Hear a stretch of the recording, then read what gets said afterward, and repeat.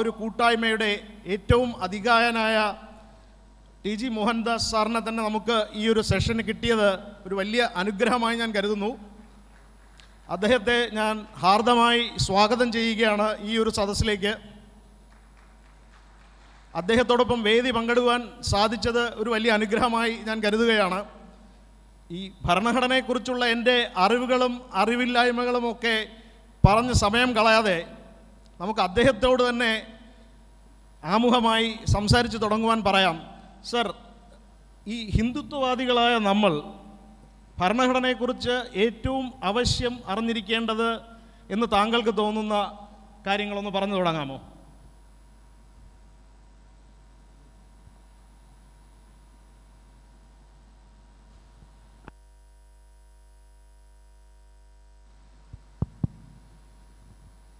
കേൾക്കാമോ എല്ലാവർക്കും? അപ്പം ഞാൻ ഒരു പോലീസുകാരെ പേടിച്ചൊരു മാസ്ക് കയ്യിൽ വെച്ചിട്ടുണ്ട്. ഈ എന്നുവെച്ചാൽ FIR ഇട്ട് കളയും. അപ്പം ഞാൻ ഇവിടെ പ്രസംഗിച്ചതിൻ്റെ പേരിലാണ് PC ജോർജിൻ്റെ പേരിൽ FIR വരികയും പിടിച്ചുകൊണ്ട് പോവുകയൊക്കെ ചെയ്തത്. PC ജോർജ് എത്രയോ വലിയ ആൾ. ഞാൻ തീരെ ചെറുതായതുകൊണ്ടായിരിക്കും. ഒരു 5-6 വർഷം മുമ്പ് തന്നെ ഇതേ വകുപ്പ് 153A വെച്ച് എനിക്കെതിരെ FIR നിൽപ്പുണ്ട്. ഞാൻ ജാമ്യമൊന്നും എടുക്കാൻ പോയില്ല. ഞാൻ പറഞ്ഞു എന്നെ പിടിച്ചുകൊണ്ട് പോക്കോ. അപ്പോൾ പോലീസുകാർ തമ്മിൽ ആലോചിച്ചിട്ട് മജിസ്ട്രേറ്റ് മുമ്പിൽ ഹാജരായാലും അവിടെ നിന്ന് ജാമ്യം എടുക്കുമോ? ഞാൻ പറഞ്ഞു ഞാൻ ജാമ്യം എടുക്കില്ല, എനിക്ക് ജാമ്യക്കാരില്ല. ആര് ജാമ്യം നിൽക്കുക എനിക്ക് വേണ്ടിയിട്ട്? അപ്പോൾ ഒരു പോലീസുകാരൻ മറ്റേയാളോട് കമൻറ്റ് പറഞ്ഞു എന്ന് എൻ്റെ വക്കീൽ എന്നെ അറിയിച്ചു. അയാളെ അറസ്റ്റ് ചെയ്തിട്ട് കേട്ടോ കിളവൻ തലയിലാകും. കാരണം അറസ്റ്റ് ചെയ്ത് ഒരാൾ ജാമ്യം എടുത്തില്ലെങ്കിൽ കുടുങ്ങുമല്ലോ. ഇന്നിപ്പോൾ നിങ്ങൾ ആലോചിച്ച് നോക്കിയേ, PC ജോർജ് പറയുകയാണ് എനിക്ക് ജാമ്യം വേണ്ട, ഞാൻ പൊക്കോളാം ജയിലിൽ. എന്തു ചെയ്യും? ജയിലിൽ പോയി കഴിഞ്ഞാൽ പിന്നെ ഇങ്ങൾക്ക് ഭക്ഷണം കൊടുക്കണം, അസുഖം വന്നു കഴിഞ്ഞാൽ ആശുപത്രി കൊണ്ടുപോകണം. വലിയ പുലിവാലാണ് ഒരാളെ പിടിച്ച് ജയിലിലിടുക എന്ന് പറഞ്ഞാൽ.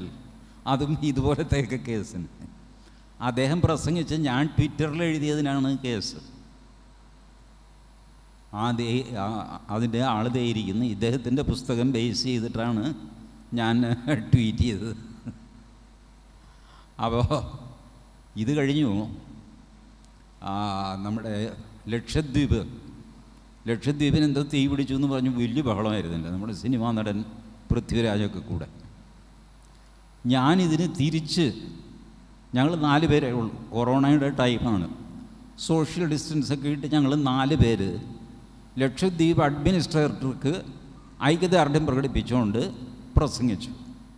ഈ 2 മീറ്റർ അകലത്തിൽ നിൽക്കുക. ഞങ്ങളാകെ 4 പേര്, ഒരു 15 പോലീസുകാരും ഒരു 21 TV-ക്കാർ. ഇതാണ് ആൾക്കൂട്ടം. അതിൻ്റെ പേരിൽ എനിക്ക് കോടതിയിൽ നിന്ന് SMS വന്നു. ഇപ്പോൾ പഴയ പോലെ അല്ല, നോട്ടീസൊന്നുമല്ല, SMS വന്നു. നിങ്ങളുടെ പേരിൽ കേസുണ്ട്, അത് സെറ്റിൽ ചെയ്യാനായിട്ട് ഹാജരാകണം. അപ്പോൾ എന്തോ 10,000-2,000 രൂപ പിഴയോ അങ്ങനെ ഏതാണ്ടാണ്. 2,000 രൂപ പിഴ കൊടുക്കാനായിട്ട് ഇനി അവിടം വരെ പോകണമല്ലോ. അവിടെ പോയി വില പേശലൊക്കെ ഉണ്ട്. ഇപ്പോൾ പിണറായി വിജയൻ അങ്ങനെ ഒരു ഗുണം ചെയ്യുന്നുണ്ട്, നെഗോഷിയേറ്റ് ചെയ്യുക. സർക്കാർ ഒരു ടാർഗറ്റ് തീരുമാനിച്ചിട്ടുണ്ട് പോലീസുകാരോട്, ഇത്ര രൂപ വെച്ച് മാസം കിട്ടണം. അപ്പോൾ പോലീസുകാർ ചെയ്യുന്നത് മാസ്കില്ല 1000 രൂപ പിഴ. അല്ല അതെങ്ങനെയാണ് സാർ 1000 രൂപയൊക്കെ? താ ഒരു കാര്യം ചെയ്യും, അദാലത്തിൽ വാ, കുറച്ച് തരാം. അപ്പോൾ ഈ അദാലത്തെന്ന് പറഞ്ഞ് 1-2 റിട്ടയേർഡ് ജഡ്ജിമാരോ വക്കീലന്മാരോ ഒക്കെ ഇരുന്നിട്ട് ഇയാളുടെ എന്താ കേസ്? മാസ്ക് വെച്ചില്ല, 500 രൂപ എടുത്തിട്ട് പോക്കോ. അപ്പോൾ നമ്മൾ എന്ത് വിചാരിക്കും? 2,000 രൂപ പിഴ അടയ്ക്കേണ്ട സ്ഥലത്ത് കുറച്ച് തന്നു 500 രൂപ. ചിലർക്ക് കുറച്ച് കൊടുക്കുകയും ചെയ്യും കേട്ടോ. ചുരുക്കി പറഞ്ഞ് മാസം തോറും അവരുടെ ടാർഗറ്റ് മീറ്റ് ചെയ്യും. ഇപ്പം മറ്റേ വേഗം കണ്ടുപിടിക്കാനായിട്ട് സൂപ്പർ ക്യാമറ ഏതാണ്ട് വെച്ചിട്ടുണ്ട് ഹൈവേ മൊത്തം. അപ്പോൾ ഇന്നലെ ഒരാളെന്നോട് പറഞ്ഞു ഹൈക്കോടതിയുടെ ഒരു വിധിയുണ്ട്, അതിൻ്റെ കോപ്പി എടുത്തു തരണം. ഞാൻ പറഞ്ഞു എടുത്തു തരാം, ഞാൻ അറിഞ്ഞില്ല അങ്ങനെ ഒരു വിധിയുള്ളത്. കാരണം ഹൈവേയിൽ കൂടെ പോകുമ്പോൾ എത്ര വേഗത്തിൽ വരെ പോകാം എന്നവരെഴുതി വയ്ക്കണ്ടേ, സ്പീഡ് ലിമിറ്റ് എഴുതി വയ്ക്കണ്ടേ. വണ്ടി ഓടിക്കുന്ന ആളെ ക്യാമറ വെച്ച് പിടിച്ചിട്ട് ശിക്ഷിക്കുമ്പോഴാണ് അയാൾ അറിയുന്നത് അയാൾ 110 കിലോമീറ്റർ കൂടുതൽ സ്പീഡിൽ ഓടിച്ചു. അതുകൊണ്ടാണ് 110 കൂടുതൽ ഓടിക്കാൻ പാടില്ല എന്ന് എവിടെയെങ്കിലും എഴുതി വയ്ക്കണ്ടേ ഹൈവേയിൽ? അപ്പോൾ ഹൈക്കോടതി പറഞ്ഞു, ഇടാ ഒരു റൂളോ ചട്ടവും ഇല്ലാതെ തോന്നിയ മാസം പോലീസുകാരനൊരു സ്പീഡ് തീരുമാനിച്ചിട്ട് അതിനൊരു പിഴ ഇടിക്കുന്നു. അത് പറ്റില്ല, അതുകൊണ്ട് ഹൈവേയിൽ ഇത് എഴുതി വയ്ക്കണമെന്ന് പറഞ്ഞു. ഇതുവരെ എഴുതി വെച്ചിട്ടുമില്ല. ഇയാളാണെങ്കിൽ തിരുവനന്തപുരം എറണാകുളം എപ്പോഴും ഓടി നടക്കുന്ന ആളുമാണ്. എങ്ങനെയെങ്കിലും സഹായിക്കണം മോഹൻദാസ് എന്നൊക്കെ പറഞ്ഞ് ഞാൻ പറഞ്ഞു, ഞാനിപ്പോൾ തിരുവനന്തപുരത്താണ്, തിരിച്ചു പോയിട്ട് ഏതെങ്കിലും വക്കീലിനെ കണ്ട് ഞാൻ വിധി സംഘടിപ്പിച്ച് തരാം എന്ന് പറഞ്ഞു. ഇങ്ങനെയൊക്കെ സർക്കാർ കാശുണ്ടാക്കിക്കൊണ്ടിരിക്കുകയാണ്. അപ്പോൾ അതിൻ്റെ ഭാഗമായിട്ട് ഈ FIRകൾ ഇതുപോലെയൊക്കെയുള്ള കാര്യങ്ങളൊക്കെ ചെയ്യും. നമുക്ക് വിഷയത്തിലേക്ക് വരാം. ഹിന്ദുത്വ ആൻഡ് കോൺസ്റ്റിറ്റ്യൂഷൻ, അതാണ് എനിക്ക് തന്ന വിഷയം. വാസ്തവത്തിൽ എനിക്ക് ഈ വിഷയത്തെപ്പറ്റി സംസാരിക്കാനുള്ള ഒരു യോഗ്യതയോ സാമർഥ്യമോ ഒന്നുമില്ല. ഞാനൊരു നല്ല പ്രഭാഷകനുമല്ല. സാമാന്യം ഭംഗിയായിട്ട് ആളുകളെ ബോറടിപ്പിക്കുന്ന ആളാണ് ഞാൻ. അപ്പോൾ ഇന്നലെ തന്നെ ബിജു വിളിച്ചപ്പോൾ ഞാൻ പറഞ്ഞു, ഞാൻ ഈ സംസാരിച്ച് ഇങ്ങനെ അങ്ങ് പോകും, അപ്പോൾ തിരിച്ചെന്നെ വിഷയത്തിലേക്ക് കൊണ്ടുവരണം. ഞാൻ നേരത്തെ ഏൽപ്പിച്ചിട്ടുണ്ട്. ഇല്ലെങ്കിൽ ഞാൻ വർത്താനം പറഞ്ഞ് ഇങ്ങനെ അങ്ങ് പോകും. മാത്രമല്ല, എനിക്ക് വ്യക്തിപരമായിട്ട് അടുത്തറിയാവുന്ന ഒരുപാട് പേരിരിക്കുന്നു.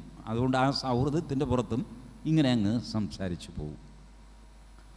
ഹിന്ദുത്വവും ഭരണഘടനയും എന്ന് പറയുമ്പോൾ ആദ്യം ഹിന്ദുത്വം എന്താണ് എന്ന് ചിന്തിക്കണം. ഹിന്ദുവിൻ്റെ ഒരു സ്വഭാവം, ഒരു ക്യാരക്ടർ, ഒരു സിവിലൈസേഷൻ, അതിൽ നല്ലതും ചീത്തയൊക്കെ ഉണ്ടാവാം. ഇതിനെയാണ് ഹിന്ദുത്വം എന്ന് വിളിക്കുന്നത്.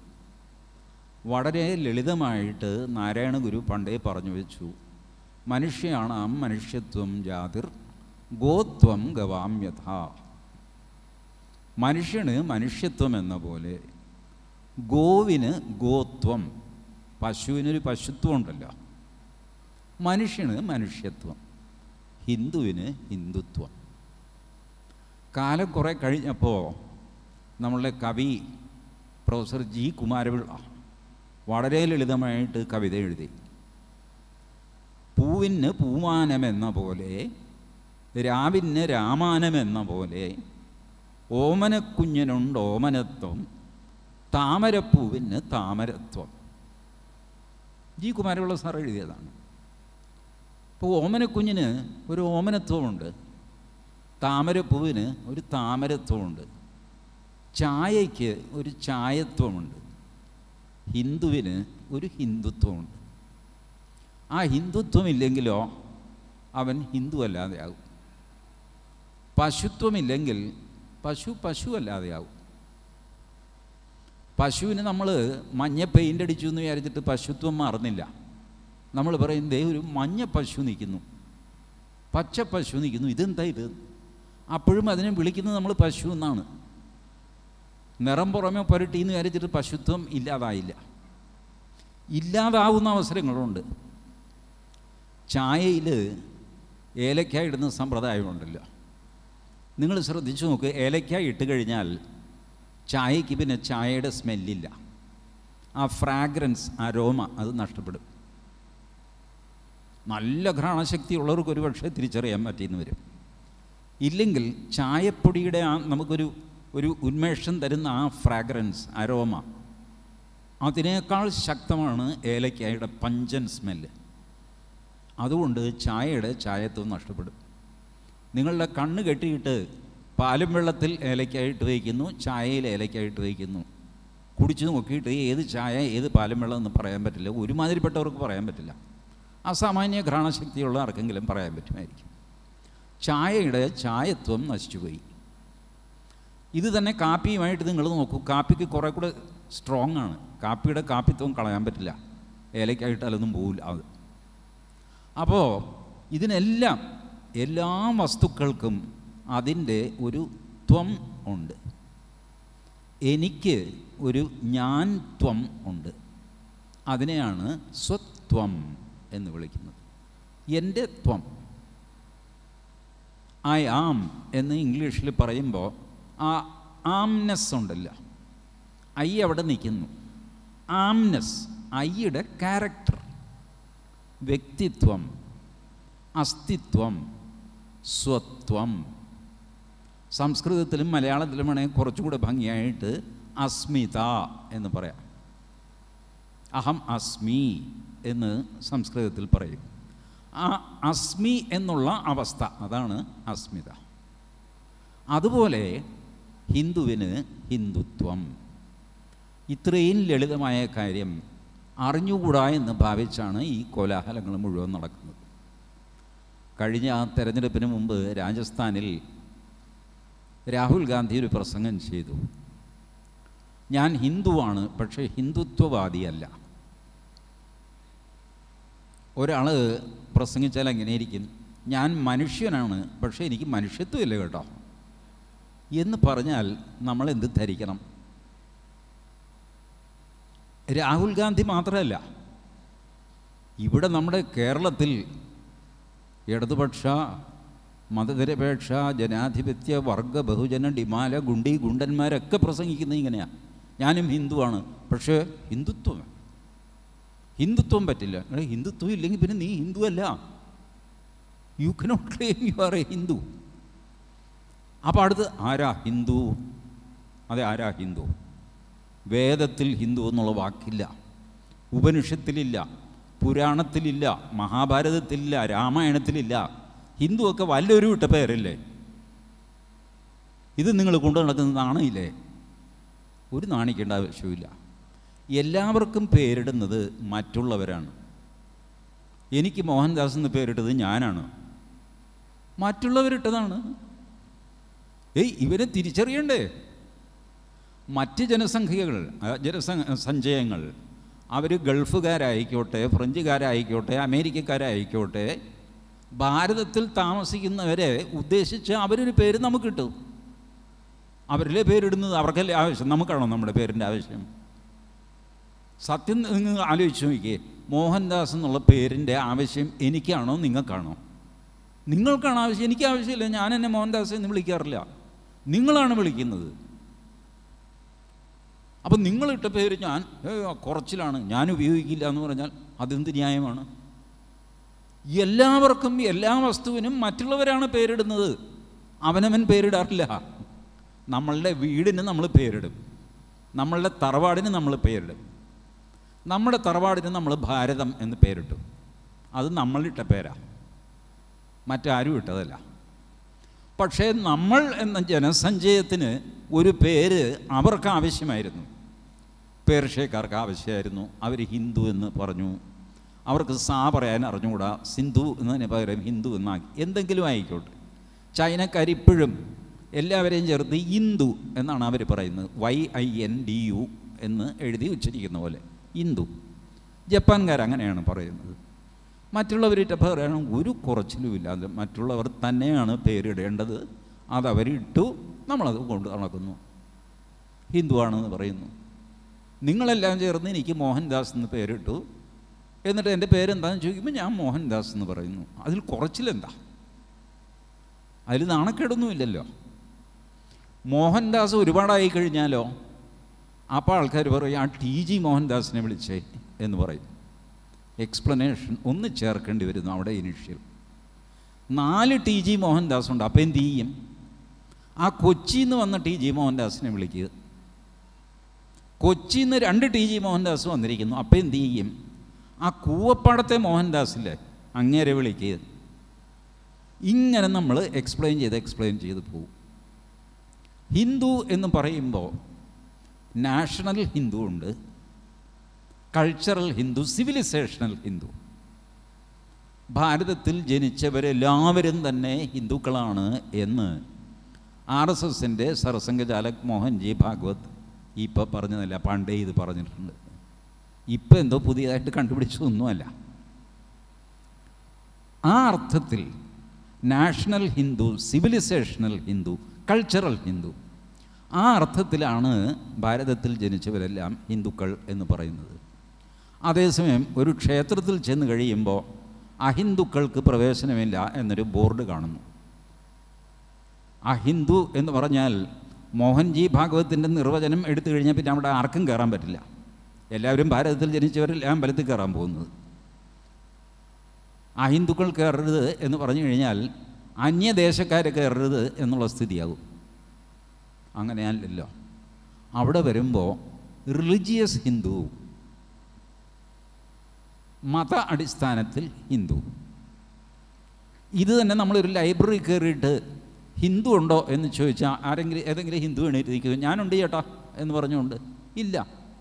ഹിന്ദു ഉണ്ടോ എന്ന് ചോദിച്ചു കഴിഞ്ഞാൽ ഉണ്ട്, ദേ ആ മനോരമയുടെ താഴെ ഇരിപ്പുണ്ട്. ലൈബ്രറി ചെല്ലുമ്പോൾ ഹിന്ദു ഒരു പത്രമാണ്. നിങ്ങൾ ഹിന്ദു പത്രം എടുത്ത് നോക്കുക, എല്ലാവരും വായിക്കുന്നതല്ലേ.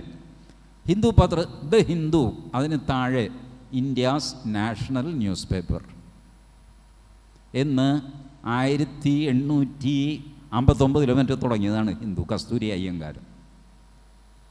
അന്ന് കൊടുത്ത എക്സ്പ്ലനേഷനാണ് ഇന്ത്യാസ് നാഷണൽ ന്യൂസ് പേപ്പർ. വേറെ ഒരു പത്രവും ഇത് ക്ലെയിം ചെയ്യുന്നില്ല. കാര്യം എന്താ?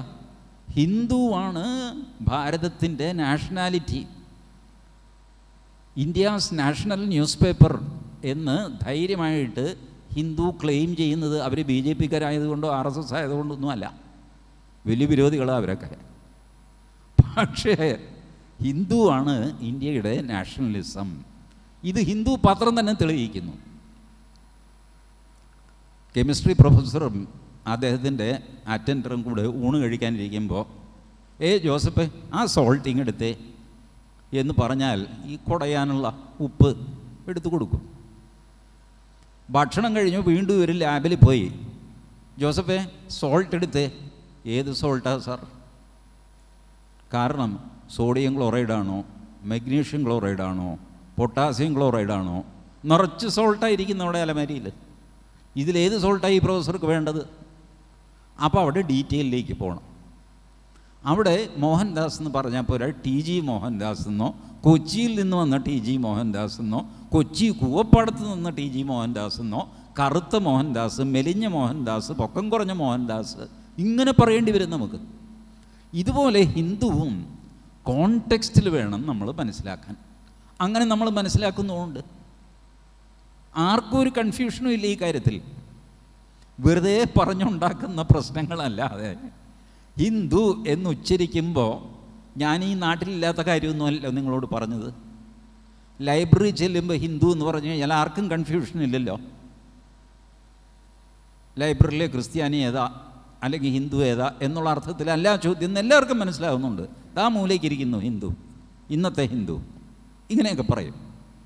സ്വാഭാവികമായിട്ട് നമുക്കറിയാം, ക്ഷേത്രത്തിൽ ഹിന്ദുക്കൾ മാത്രം കയറിയാൽ മതി എന്ന് പറഞ്ഞാൽ ഏത് ഹിന്ദു എന്ന് നമുക്കറിയാം. നാഷണൽ ഹിന്ദു അല്ല, അവിടെ റിലീജിയസ് ഹിന്ദുവാണ്. ഈ വ്യത്യാസം സ്വാഭാവികമായിട്ട് ഭാരതത്തിലെ എല്ലാവർക്കും മനസ്സിലാവും.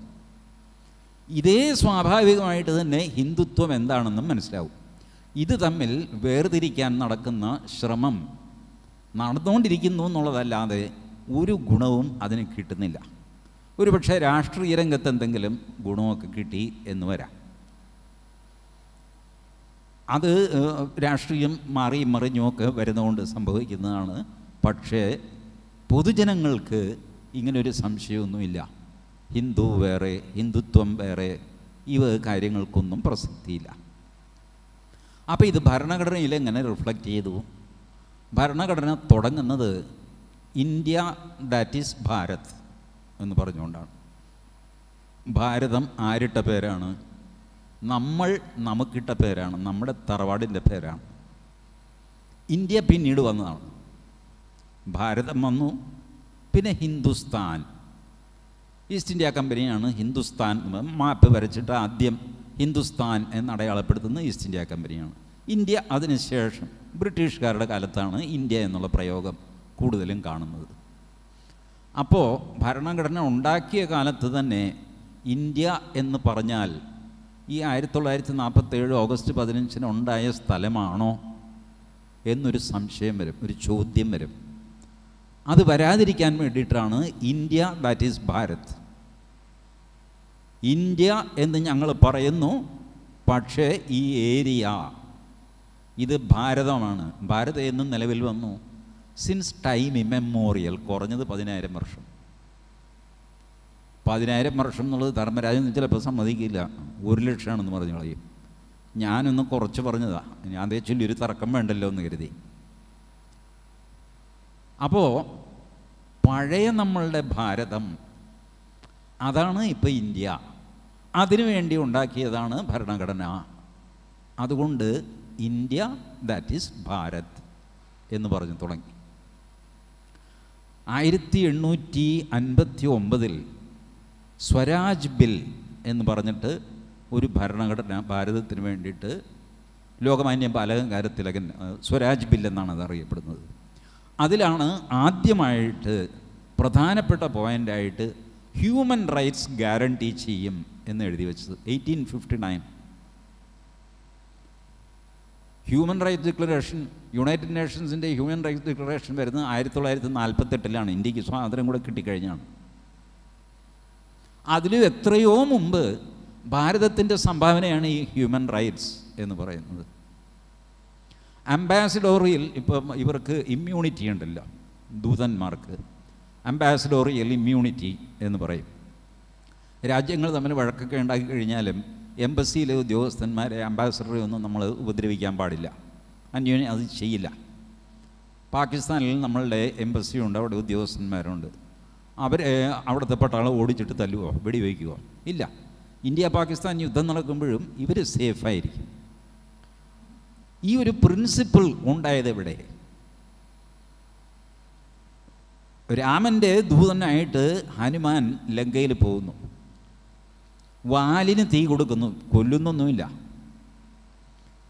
ഈ തീയും കൊടുത്ത് ഇദ്ദേഹം നാട് മുഴുവൻ കത്തിച്ചിട്ട് ആ മനുഷ്യൻ തിരിച്ചു വരുന്നു. മനുഷ്യനെന്ന് പറയാമോ അതോ വാനരനെന്ന് പറയാമോ? എനിവേ, അത് വേറൊരു കാര്യമാണ്. ഹനുമാൻ ദൂതനായതുകൊണ്ട് ഹനുമാനെ കൊല്ലാതെ വിടുന്നതാണ്. അല്ലെങ്കിൽ കൊല്ലുമായിരുന്നു, കൊല്ലാൻ സാധിക്കുമായിരുന്നു എന്നുള്ളത് വേറെ കാര്യം. പക്ഷേ ഹനുമാനെ വിടുന്നത് ദൂതനെ കൊല്ലാൻ പാടില്ല. അയാൾ വിവരം അറിയിക്കാൻ വന്നതാണ്, വിവരം അറിയാൻ വന്നതാണ്. അയാളെ നമ്മളൊന്നും ചെയ്യാൻ പാടില്ല. ഈ പ്രിൻസിപ്പിൾ എത്ര വർഷം മുമ്പാണെന്ന് ആലോചിച്ച് നോക്കും. ഈ ഇൻ്റർനാഷണലി അക്ലെയിംഡ് ആയിട്ടുള്ള എറ്റിക്കറ്റ്സ്, നിയമങ്ങൾ, ചിട്ടകൾ, കീഴ്വഴക്കങ്ങൾ, ഇതിൻ്റെ എല്ലാം ഒരു റൂട്ട് അന്വേഷിച്ച് വന്നു കഴിഞ്ഞാൽ ഭാരതത്തിൽ നിങ്ങൾക്ക് എത്താൻ പറ്റും. അതിനുശേഷം ഇപ്പം ഞാൻ പെട്ടെന്ന് തീർക്കാൻ വേണ്ടിയിട്ട് ഒരു പുസ്തകത്തിൽ നിന്ന് ഞാൻ വായിക്കാം. നമ്മളുടെ ഭരണഘടനയിലെ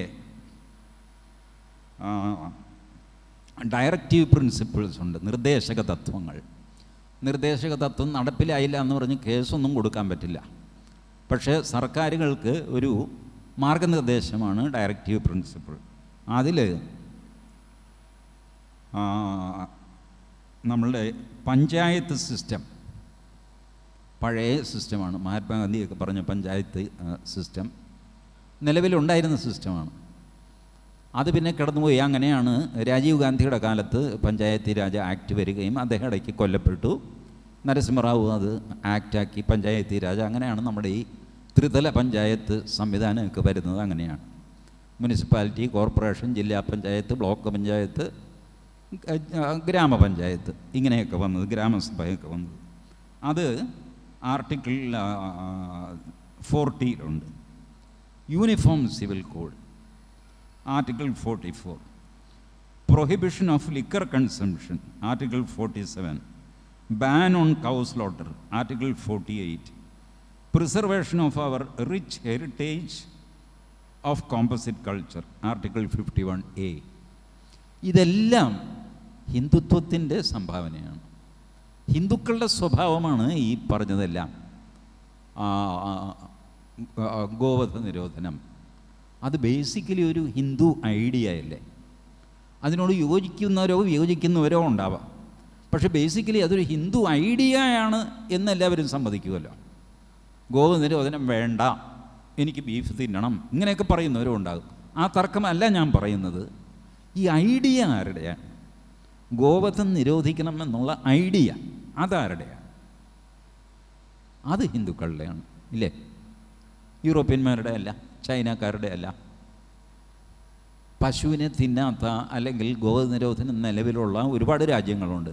പക്ഷേ ആ ആശയം ഭാരതത്തിൻ്റെയാണ്. ഇതെല്ലാം നമ്മളുടെ ഭരണഘടനയിൽ റിഫ്ലക്റ്റ് ചെയ്തിട്ടുണ്ട്. ഭരണഘടനയെ ചൊല്ലി ഹിന്ദുത്വ ജഡ്ജ്മെൻറ്റ്സ് എന്ന് അല്പം പരിഹാസത്തോടെ ആൾക്കാർ പറയും, 5 or 6 ജഡ്ജ്മെൻറ്റ്സ് ഹിന്ദുത്വത്തെ പറ്റി ഭരണഘടനാ ബെഞ്ചുകൾ സുപ്രീം കോടതിയുടെ അവർ പറഞ്ഞിട്ടുണ്ട്. അതിൻ്റെ സം ആൻഡ് സബ്സ്റ്റൻസ് ഒരു ജഡ്ജ്മെൻറ്റിൽ മാത്രം ഹിന്ദുത്വത്തെ പറ്റി പറഞ്ഞിരിക്കുന്നത് ഞാൻ വായിക്കാം.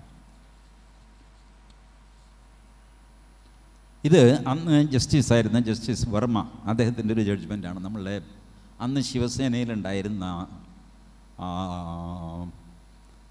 പ്രഭു, പിന്നീട് റെയിൽവേ മന്ത്രിയൊക്കെ ആയിരുന്ന സുരേഷ് പ്രഭു അന്ന് ശിവസേനയിലായിരുന്നു. അദ്ദേഹത്തിൻ്റെ തെരഞ്ഞെടുപ്പ് കേസിലാണ് ഈ ജസ്റ്റിസ് വർമ്മയുടെ വിധി. അതിൽ അദ്ദേഹം പറയുന്നു, it indicate that no precise meaning can be ascribed to the terms Hindu, Hindutva and Hinduism. പ്രത്യേകിച്ച് കൃത്യമായ ഒരു അർത്ഥം ഈ 3 വാക്കുകൾക്ക് കൊടുക്കാൻ പറ്റില്ല. ഏത്? ഹിന്ദു, ഹിന്ദുത്വ, ഹിന്ദുയിസം. വ്യക്തമായ ഒരു നിർവചനം കൊടുക്കാൻ പറ്റില്ല. നിർവചനത്തിന് വഴങ്ങാത്തൊരു വാക്കാണ് ഹിന്ദു. കോണ്ടെക്സ്റ്റ് വെച്ച് മാത്രമേ നമുക്ക് മനസ്സിലാക്കാൻ പറ്റുള്ളൂ. വ്യക്തമായൊരു നിർവചനം സാധ്യമല്ല. പറഞ്ഞു കേട്ട ഒരു കഥയാണ്, നടന്നതാണോ എന്ന് ഉറപ്പില്ല കേട്ടോ. പറഞ്ഞു കേട്ടപ്പോൾ അത് ശരിയാവാൻ സാധ്യതയെന്ന് എൻ്റെ മനസ്സിൽ തോന്നി. അതുകൊണ്ട് ഞാൻ നിങ്ങളോട് പറയുകയാണ്. ഇത് ചരിത്രത്തിൽ എവിടെയുണ്ട്, പുസ്തകത്തിലുണ്ടോ എന്നൊക്കെ ചോദിച്ചാൽ എനിക്കറിയില്ല, പുസ്തകങ്ങളിലൊന്നുമില്ല. RSSൻ്റെ സ്ഥാപകൻ കേശവ് ബൽറാം ഹെഡ്ഗേവാറിനോട് ഒരാൾ ചോദിച്ചു, ആരേ ഈ ഹിന്ദു? അദ്ദേഹം പറഞ്ഞു, ഞാൻ ഹിന്ദുവാണ് എന്ന് ആരെങ്കിലും പറഞ്ഞാൽ അയാൾ ഹിന്ദുവാണ്. ഹിന്ദു അച്ഛനമ്മമാർക്ക് ജനിച്ച കുട്ടി, ആണായാലും പെണ്ണായാലും ഹിന്ദുവാണ്. പിന്നെ ഒരു കാര്യം കൂടെ, ചിലരെ കാണുമ്പോൾ നിങ്ങൾക്ക് തോന്നും ഇവനൊരു ഹിന്ദുവാണല്ലോ. ആ പെരുമാറ്റം കൊണ്ടേ ഇവൻ്റെ ലക്ഷണം കണ്ടിട്ട് ഇവനൊരു ഹിന്ദുവാണ് കേട്ടോ, അയാളും ഹിന്ദുവാണ്. ഇത് ഈ പെരുമാറ്റം കൊണ്ട് തിരിച്ചറിയാം. നിങ്ങൾ റോഡിലൂടെ നടക്കുമ്പോൾ മാറി നിന്നിട്ട് ഒന്ന് നിരീക്ഷിക്കുക, നിങ്ങൾക്ക് ഹിന്ദുവിനെ തിരിച്ചറിയാൻ പറ്റും. ചാല മാർക്കറ്റിൽ പോവുക, അവിടെ അങ്ങോട്ടും ഇങ്ങോട്ടും ഉള്ള വർത്തമാനവും സംഗതിയും അല്പസ്വല്പം തെറിയും അശ്ലീലവും ഒക്കെ ഉണ്ടല്ലോ. ഇത് വെച്ച് നിങ്ങൾ നോക്കിക്കഴിഞ്ഞാൽ നിങ്ങൾക്ക് മനസ്സിൽ എന്തൊക്കെ പറഞ്ഞു കഴിഞ്ഞാൽ അതൊരു ഹിന്ദു സ്ത്രീയാണ് കേട്ടോ. അതെന്താ അങ്ങനെ പറയാൻ? അല്ല, അതാണ് ലക്ഷണം. നമ്മൾ കള്ളലക്ഷണം എന്ന് പറയില്ലേ, അവൻ്റെ മുഖത്തൊരു കള്ളലക്ഷണമുണ്ട്. എന്ത് ഈ കള്ളലക്ഷണം എഴുതി തരാൻ പറ്റുമോ ആർക്കെങ്കിലും? ഇല്ല. പക്ഷേ നമുക്ക് ഇയാളെ കാണുമ്പോൾ ഉള്ളിലിങ്ങനത്തെ കള്ളലക്ഷണം, ഇതുപോലെ ഒരു ഹിന്ദു ലക്ഷണമുണ്ട്. അതാണ് ഹെഡ്ഗേവാർ പറഞ്ഞ, ചിലരെ കാണുമ്പോൾ നിങ്ങൾക്ക് തോന്നും ഇവനൊരു ഹിന്ദുവാണെന്ന് തോന്നും. അവരും ഹിന്ദുവാണ്. യേശുദാസ് ഹിന്ദുവാണ്. യേശുദാസ് ഹിന്ദുവും കൂടെയാണ് എന്ന് പരസ്യമായിട്ട് പത്രത്തിൽ പരസ്യം കൊടുത്ത ആളാണ്. ഞാൻ ഈ യേശുദാസിനെ ഗുരുവായൂർ കയറ്റുന്നില്ല എന്നൊക്കെ പറഞ്ഞ് പലരും പറഞ്ഞുകൊണ്ട് നടക്കുന്നില്ലേ. സത്യത്തിൽ നിങ്ങൾ ആലോചിച്ച് നോക്കി, എന്നെങ്കിലും ഒരിക്കൽ യേശുദാസ് ഗുരുവായൂർ കയറാൻ പോയി അവർ കയറ്റിയില്ല എന്ന് പറഞ്ഞൊരു സംഭവം നിങ്ങൾ കേട്ടിട്ടുണ്ടോ? ഇല്ല. അങ്ങേരവിടെ പോയിട്ടില്ല. പിടിച്ചു വലിച്ചു കൊണ്ടുപോകാൻ പറ്റില്ലല്ലോ. യേശുദാസിന് തോന്നണ്ടേ ഗുരുവായൂർ പോകാൻ? ഞാനിത് പലരോടും ചോദിച്ചു. ഒരു 6 മാസം മുമ്പ് ഇപ്പോഴത്തെ ഭരണസമിതിക്കാരോട് ഞാൻ ചോദിച്ചു. അവർ പറഞ്ഞു ഒരു തടസ്സമില്ല, യേശുദാസിന് വന്ന് കയറാം. ഈ സംഗതി എന്താണെന്ന് വെച്ചാൽ, ആലപ്പുഴ മുല്ലയ്ക്കൽ ദേവീക്ഷേത്രത്തിൽ ചെറുപ്പ് മഹോത്സവമുണ്ട്. അപ്പോൾ അന്ന് ഭീമ ജ്വല്ലേഴ്സ്, ചെമ്പക ജ്വല്ലേഴ്സ് മത്സരിച്ചുള്ള ചെറുപ്പാണ്. ഇയാളെക്കാൾ വലിയ വീട്ടിൽ കിട്ടും, മറ്റേ ആളിൻ്റെ അറിയാമല്ല, മത്സരം നടക്കും. ആ വർഷം ചെമ്പക ജ്വല്ലേഴ്സ് യേശുദാസിൻ്റെ സംഗീത കച്ചേരി ബുക്ക് ചെയ്തു. ഭീമയ്ക്ക് അതൊരു ക്ഷീണമായി. എന്തൊക്കെ പറഞ്ഞു കഴിഞ്ഞാലും കേരളത്തിൽ ഒരു അൾട്ടിമേറ്റ് കലാപരിപാടി എന്ന് പറഞ്ഞാൽ യേശുദാസിൻ്റെ കച്ചേരിയാണ്. അതിനപ്പുറത്തേക്ക് ഒന്നുമില്ല. ബാക്കി പല പാട്ടുകാരുണ്ട്. ബാലമുരളികൃഷ്ണനുണ്ട്, MS സുബ്ബലക്ഷ്മിയുണ്ട്, മഹാരാജപുരം സന്താനമുണ്ട്, വലിയ വലിയ ആൾക്കാരൊക്കെ ഉണ്ട്. കേരളത്തിന് പുറത്തൊക്കെ ആകുമ്പോൾ വലിയ ആൾക്കാരാണ് താനും. പക്ഷെ കേരളത്തിനുള്ളിൽ യേശുദാസിൻ്റെ കച്ചേരി വേണോ ബാലമുരളികൃഷ്ണയുടെ വേണോ എന്ന് ചോദിച്ചാൽ യേശുദാസ് മതി, എല്ലാവരും പറയും. ഇതാണ് യേശുദാസിൻ്റെ ഒരു പ്രഭാവം. അപ്പോൾ ഒരാൾ കോടതിയിൽ പോയി, ഭീമ കോടതിയിലൊന്നും പോയില്ല കേട്ടോ. ഇനി അവർ സ്പോൺസർ ചെയ്തതാണെന്നും എനിക്കറിയാമില്ല. വളരെ 1972 യേശുദാസ് ക്രിസ്ത്യാനിയാണ്, അങ്ങേരെ കയറ്റാൻ പറ്റില്ല. യേശുദാസിൻ്റെ വക്കീൽ വാദിച്ചു, ഞാൻ ഹിന്ദുവും കൂടെയാണ് എന്ന് ഞാൻ പ്രസിദ്ധം ചെയ്തിട്ടുണ്ട് പത്രത്തിൽ, ആലപ്പുഴയിലെ ഒരു ലോക്കൽ പത്രത്തിലാണ്, പക്ഷെ പ്രസിദ്ധം ചെയ്തിട്ടുണ്ട്. അപ്പോൾ ജഡ്ജി പറഞ്ഞു, ഒരു കാര്യം, കച്ചേരി നടക്കട്ടെ, മെരിറ്റ് നമുക്ക് പിന്നെ നോക്കാം. അങ്ങനെ കച്ചേരി നടന്നു. ഇത് കഴിഞ്ഞ് 1975 3 വർഷം കഴിഞ്ഞാണ് ഹൈക്കോടതി വിധി വന്നത്. ഹൈക്കോടതി റെക്കോർഡ് ചെയ്തു, ഒരാൾ ഹിന്ദുവാണ് എന്ന് പരസ്യപ്പെടുത്തി കഴിഞ്ഞാൽ അയാൾ ഹിന്ദുവാണ്. വർഷങ്ങൾക്ക് മുമ്പ് ഹെഡ്ഗേവാർ പറഞ്ഞ കാര്യം, ഞാൻ ഹിന്ദുവാണ് എന്നൊരാൾ പറഞ്ഞാൽ അയാൾ ഹിന്ദുവാണ്. ഇത് 1975 ആയപ്പോൾ കേരള ഹൈക്കോടതി ശരിവെച്ചു, പ്രസിദ്ധം ചെയ്തു ഞാൻ ഹിന്ദുവാണ്. അതുകൊണ്ട് യേശുദാസിന് കയറാം. അങ്ങനെ പ്രസിദ്ധം ചെയ്തതുകൊണ്ട് യേശുദാസിന് കേരളത്തിലെ എല്ലാ ക്ഷേത്രങ്ങളിലും കയറാം. 3 മാസം മുമ്പ് ഒരാൾ ഹൈക്കോടതിയിൽ പെറ്റീഷനുമായിട്ട് പോയി, യേശുദാസിനെ ഗുരുവായൂർ കയറ്റണം. കോടതി ചോദിച്ചു, അതിന് തനിക്കെന്താ? യേശുദാസിനെ കയറ്റിയില്ലെങ്കിൽ യേശുദാസ് ഞങ്ങളുടെ അടുത്ത് വരട്ടെ, തനിക്കെന്താ കാര്യം? പൊട ഇടുന്നു. പിഴയിടാതെ ഇറക്കി വിട്ടു. സാധാരണ പിഴയിടുന്നതാണ് അവർ. കാരണം യേശുദാസിന് അമ്പലത്തിൽ കയറണമെങ്കിൽ യേശുദാസ് വരണ്ടേ, എല്ലാവരും വന്നാൽ മതിയോ? അന്നും ഞാൻ അന്വേഷിച്ചു ഗുരുവായൂർ. അവർ പറഞ്ഞു ഒരു തടസ്സവും ഇല്ല. യേശുദാസ് ഇവിടെ പത്മനാഭസ്വാമി ക്ഷേത്രത്തിൽ ഒരു കത്ത് കൊടുത്തു, ഞാനവിടെ വന്നാൽ എന്നെ കയറ്റുമോ? ധൈര്യമായിട്ട് വന്നു പറഞ്ഞ് ഇവിടുന്ന് മറുപടി പോയി. യേശുദാസ് ഇതുവരെ വന്നില്ല, കൊറോണ കാരണം അമേരിക്കയിൽ നിന്ന് അദ്ദേഹം പുറത്തിറങ്ങുന്നുമില്ല. ഇപ്പം 81 82 വയസ്സും ആയില്ല. അതുകൊണ്ടാണെന്ന് തോന്നുന്നു അദ്ദേഹം വന്നില്ല. അദ്ദേഹത്തിൻ്റെ ചോയ്സാണ്. ഒരുപക്ഷെ കയറ്റുമോ എന്ന് അറിയാൻ വേണ്ടിയിട്ട് എഴുതിയതുമാകാം, ദോഷമില്ലല്ലോ. ബാക്കിയുള്ളവർക്ക് കയറാനുള്ള തടസ്സം 1965 ഒരു Kerala Hindu public places of worship act എന്ന് പറഞ്ഞിട്ട്, ഞാനിത് ഭരണഘടനയുടെ കീഴിലുള്ള ആക്റ്റുകളുടെ ഭാഗമായിട്ട് പറയുകയാണ്. അതിലൊരു അല്പം ഇൻട്രസ്റ്റിംഗ് ഒരു സ്റ്റോറി നിങ്ങൾക്ക് ബോറടിക്കാതിരിക്കാൻ വേണ്ടിയിട്ട് ഞാൻ യേശുദാസിൻ്റെ ഉദാഹരണം എടുത്തതേ ഉള്ളൂ. അപ്പോൾ ഇങ്ങനൊരു നിയമം 1965 മുതൽ കേരളത്തിലുണ്ട്. ആ നിയമത്തിൻ്റെ കീഴിലാണ് അഹിന്ദുക്കൾക്ക് പ്രവേശനമില്ല എന്ന് ക്ഷേത്രങ്ങളിലൊക്കെ എഴുതി വയ്ക്കുന്നത്. അത് ശരിയോ തെറ്റോ എന്നുള്ളത് വേറെ കാര്യം. പക്ഷെ അങ്ങനൊരു നിയമമുണ്ട്, ഇപ്പോഴും ഉണ്ട്. ആ നിയമത്തിൻ്റെ ലംഘനമാണ് ശബരിമലയിൽ നടക്കുന്നത്. ശബരിമലയിൽ യേശുദാസിന് കയറാം, കാരണം ഹിന്ദുവാണെന്ന് പ്രഖ്യാപിച്ചു കഴിഞ്ഞു. പക്ഷേ ശബരിമലയിൽ ഈ നിയമമനുസരിച്ച് ജേക്കബ് തോമസ് കയറാൻ പാടില്ല, KT ജലീൽ കയറാൻ പാടില്ല, പിണറായി വിജയന് കയറാം. കാരണം ആ നിയമത്തിൽ അവിശ്വാസികളെ വിലക്കിയിട്ടില്ല, അഹിന്ദുക്കളെയാണ് വിലക്കിയിരിക്കുന്നത്. അവിശ്വാസികളെ വിലക്കിയിട്ടില്ല. കാരണം പൊതുവെ അന്നത്തെ കാലത്തൊക്കെ നിരീശ്വരവാദി അഥവാ ചാർവാകന്മാർ എന്നാണല്ലോ അവർ അറിയപ്പെടുന്നത്. അവർ ദുഷ്ടന്മാരൊന്നുമല്ല, അവർക്ക് ഈശ്വര വിശ്വാസം ഇല്ലെന്നേ ഉള്ളൂ. അവർ പഞ്ചഭൂതങ്ങളിൽ വിശ്വസിക്കുന്നില്ല, 4 ഉള്ളൂ 3 ഉള്ളൂ എന്നൊക്കെയാണ് അവരുടെ തർക്കം. ഏറ്റവും ചെറിയ പാർട്ടിക്കിൾ എന്ന് പറഞ്ഞാൽ ഓലയ്ക്കിടയിലൂടെ വരുന്ന സൂര്യരശ്മിയിൽ കാണാവുന്ന ഇങ്ങനെ പൊടി കളിക്കുമല്ലോ, ഇതാണ് ഏറ്റവും ചെറുത്, അതിൽ ചെറുതില്ല. ഇങ്ങനെയൊക്കെയുള്ള തിയറിയൊക്കെയാണ് അവരുടെ. കാണുന്നത് മാത്രമേ വിശ്വസിക്കുകയുള്ളൂ, കാണാതെ വിശ്വസിക്കില്ല, ഇങ്ങനെയൊക്കെ. അപ്പോൾ അവർക്ക് നിരീശ്വരന്മാരാണെങ്കിലും അവർക്ക് അമ്പലത്തോടൊരു പുച്ഛമോ വൈരാഗ്യമോ വഴക്കോ അങ്ങനെയൊന്നുമില്ല. ഒരു നിരീശ്വരവാദിയും ഇന്ന് വരെ ഒരു ഹിന്ദു ക്ഷേത്രം നശിപ്പിക്കാനായിട്ട് ഇറങ്ങി പുറപ്പെട്ടിട്ടില്ല. ക്ഷേത്രം നശിപ്പിച്ചത് പലപ്പോഴും നല്ല ഒന്നാന്തരം വിശ്വാസികളാണ് കേട്ടോ, അമ്പലം വിഴുങ്ങുകൾ. അത് നമ്മുടെ ശങ്കരൻ നായർ കമ്മീഷൻ റിപ്പോർട്ടുണ്ട്. 100 വർഷം കൊണ്ട് 12,000 ക്ഷേത്രങ്ങൾ വിഴുങ്ങിയ ടീമാണ് നമ്മൾ ഹിന്ദുക്കൾ. 12,000 ടെമ്പിൾസ് വാനിഷ്ഡ്. എവിടെ പോയി എന്നറിയില്ല. അതിലൊരു ക്ഷേത്രം വീണ്ടെടുക്കണം, റെക്കോർഡിൽ അത് കാണുന്നുണ്ട്. അർത്തുങ്കൽ പള്ളിയിൽ നിന്ന് ഒരു 1 കിലോമീറ്റർ കിഴക്ക് മാറി ഒരു ശിവക്ഷേത്രം ഉണ്ടായിരുന്നു, അത് വീണ്ടെടുക്കണം എന്ന് ഞാൻ ട്വീറ്റ് ചെയ്തതിനാണ് എൻ്റെ പേരിൽ കേസ്. ഇയാൾ അർത്ഥം പള്ളി പൊളിക്കാൻ പറഞ്ഞു എന്ന് പറഞ്ഞിട്ടുണ്ട്. കേസായി. ഞാൻ പറഞ്ഞു ഞാൻ ട്വീറ്റ് ചെയ്തതാണ്, ഞാൻ സമ്മതിച്ചു. അതിൻ്റെ ധർമ്മരാജൻ്റെ പുസ്തകം അതിൻ്റെ ബേസിലാണ് ഞാൻ ട്വീറ്റ് ചെയ്തത്.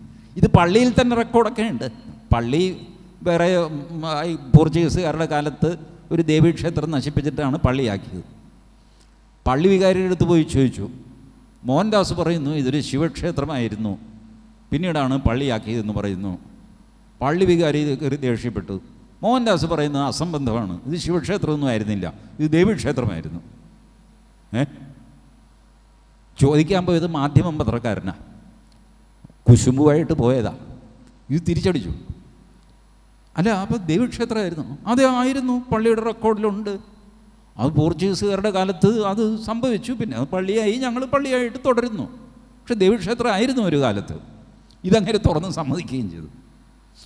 ഞാനിതൊക്കെ പോലീസുകാരെ കാണിച്ചു വിടും, ഇങ്ങനെയൊക്കെയാണ് ഈ സംഭവം, എന്തിനാ വയസ്സുകാലത്ത് എന്നെ ഇങ്ങനെ പിടിക്കുന്നു. അപ്പോൾ അത് CPIക്ക് അതിൽ താല്പര്യമുണ്ടെന്നോ അങ്ങനെ എന്തൊക്കെ പറഞ്ഞു, എന്തു വാങ്ങിക്കോട്ടെ. അപ്പോൾ ഇങ്ങനെ ക്ഷേത്രപ്രവേശനം ഈ ഒരു വിഷയം ഭരണഘടനാ ചർച്ചയിൽ തന്നെ വന്നിരുന്നു. ഒരു കാരണവശാലും ജാതിയുടെ ബേസിസിൽ ക്ഷേത്രപ്രവേശനം നിഷേധിച്ചു കൂടാ എന്ന് ഭരണഘടനയിൽ എഴുതി വെച്ചു. ക്ഷേത്രങ്ങൾ എല്ലാവർക്കുമായിട്ട് തുറന്നു കൊടുക്കണം, അൺടച്ചബിലിറ്റി പാടില്ല. ഇതുമെല്ലാം ഹിന്ദുത്വത്തെ ബാധിക്കുന്ന കാര്യമാണ്. ഹിന്ദുത്വത്തിൻ്റെ നല്ല വശങ്ങൾ എടുക്കുക മാത്രമല്ല ഭരണഘടന ചെയ്തത്, ഹിന്ദുത്വത്തിൻ്റെ ചില ചീത്ത വശങ്ങൾക്ക് കോടാലി വയ്ക്കുകയും ഭരണഘടന ചെയ്തിട്ടുണ്ട്. ചെയ്യണമല്ലോ. എല്ലാം നല്ലതായിട്ട് ഏതെങ്കിലും ഒരു ജനത ഭൂമിയിലുണ്ടോ? ഞാനൊരിക്കലും അന്വേഷിച്ചിരുന്നു, ഈ ഭാരതീയ സംസ്കാരം തീർന്നു, മറ്റൊരു സംസ്കാരം തുടങ്ങി, ഇതെങ്ങനെ മനസ്സിലാക്കും എന്നൊരു പണ്ഡിതനോട് ഞാൻ ചോദിച്ചു. അപ്പോൾ അദ്ദേഹം പറഞ്ഞു, മോഹൻദാസ് ഒരു കാര്യം ചെയ്യും, പഞ്ചാബ് വഴി പാകിസ്ഥാനിലേക്ക് കടക്കുക, നടന്നു പോകണം. പാകിസ്ഥാനും കഴിഞ്ഞ് അഫ്ഗാനിസ്ഥാനും കഴിഞ്ഞ് അങ്ങനെ നടക്കുക. അപ്പോൾ ഏകദേശം ഇറാൻ ബോർഡറിലൊക്കെ എത്തും. എവിടെയാണോ ആണുങ്ങൾ ഒരു ഇലക്ട്രിക് പോസ്റ്റിൻ്റെ മറവിൽ മൂത്രം ഒഴിക്കാത്തത്, അവിടെ വേറൊരു സംസ്കാരം തുടങ്ങിയെന്ന് വിചാരിച്ചാൽ മതി. ചില അടയാളങ്ങൾ നമുക്ക് നെഗറ്റീവ് കൊണ്ടേ തിരിച്ചറിയാൻ പറ്റുള്ളൂ. പോസിറ്റീവായിട്ടൊരു സൈൻ നമുക്ക് നെഗറ്റീവായിട്ട്. ഭാരതീയ സംസ്കാരത്തിൻ്റെ ഒരു അവിഭാജ്യ ഘടകമായിട്ട് ആ പണ്ഡിതൻ എന്നോട് പറഞ്ഞത്, ഈ പുരുഷന്മാർ പരസ്യമായിട്ട് ഒരു മറവുണ്ട് എന്ന് സങ്കല്പിച്ച്, ഒരു ഇലക്ട്രിക് പോസ്റ്റിൻ്റെ മറവ്, ഒരു ടെലിഫോൺ പോസ്റ്റിൻ്റെ മറവ്, മൂത്രമൊഴിക്കും. ഇതും ഭാരതീയ സംസ്കാരത്തിൻ്റെ ഒരു ഭാഗമാണ്. മാറ്റിയെടുക്കേണ്ടതാണ്. മാറ്റിയെടുത്ത് തുടങ്ങുന്നൊക്കെ ഉണ്ട്, പക്ഷെ മാറിയിട്ടില്ല ഇപ്പോഴും. തക്കം കിട്ടിക്കഴിഞ്ഞാൽ നമ്മൾ മൂത്രമൊഴിക്കും. അങ്ങനെ നോക്കും, ആരും വരുന്നില്ല, ഉള്ള ഒരാൾ ദൂരെ നിന്നാണ്, ഒരു ഇലക്ട്രിക് പോസ്റ്റ് കൊണ്ട് ഇത് ചെയ്യും. അപ്പോൾ നല്ലത് മാത്രമല്ല, നമ്മുടെ സംസ്കാരത്തിൽ ചീത്തയുമുണ്ട്. ആ ചീത്തയിലെ ചില കാര്യങ്ങളിൽ ഭരണഘടന കയറി ഇടപെടുകയും ചെയ്തിട്ടുണ്ട്. അപ്പോൾ സുപ്രീം കോടതി കണ്ടെത്തിയത് ഈ കൃത്യമായിട്ട് ഇത് നിർവചിക്കാൻ സാധ്യമല്ല. അവിടെ മാത്രമല്ല, സുപ്രീം കോടതി പിന്നെയും ആ സെൻറ്റൻസ് കഴിഞ്ഞില്ല കേട്ടോ. No precise meaning can be ascribed to the terms Hindu, Hindutva and Hinduism, and no meaning in the abstract can confine it. Abstract ആയിട്ട് ഒരർത്ഥം കൊടുക്കാൻ പറ്റില്ല, പരിമിതപ്പെടുത്താൻ പറ്റില്ല. Confine it to the narrow limits of religion Elon. മതത്തിൻ്റെ മാത്രം ഏരിയയിൽ ഇട്ട് പൂട്ടാൻ പറ്റില്ല ഹിന്ദുവിനെ. ഹിന്ദുത്വം, ഹിന്ദുയിസം എന്ന് പറഞ്ഞാൽ മതം മാത്രമാണ് എന്ന് പറയാൻ പറ്റില്ല. മതത്തിനപ്പുറത്താണ്. അപ്പുറത്തെന്താ അതിപ്പോൾ പറയാൻ പറ്റില്ല, അത് അനുഭവിച്ച് തന്നെ അറിയണം. ഇത് കഴിഞ്ഞു. Narrow limits of religion alone, excluding the content of Indian culture and heritage. ഭാരതത്തിൻ്റെ സംസ്കാരവും പാരമ്പര്യവും ഒഴിവാക്കിയിട്ട് ഹിന്ദുയിസം എന്ന് പറയാൻ സാധ്യമല്ല. ഈ പാരമ്പര്യവും സംസ്കാരവും, ആ സംസ്കാരത്തിന് എന്തെല്ലാം കുറ്റവും കുറവുണ്ടോ അതെല്ലാം കൂടെ ചേർന്നതാണ് ഹിന്ദുത്വം. സംസ്കാരത്തിനൊരു നിർവചനം കൊടുക്കാൻ പറ്റുമോ? അത് പെരുമാറ്റത്തിൻ്റെ ഒരു പെരുമാറ്റ സംഹിതയാണല്ലോ സംസ്കാരം.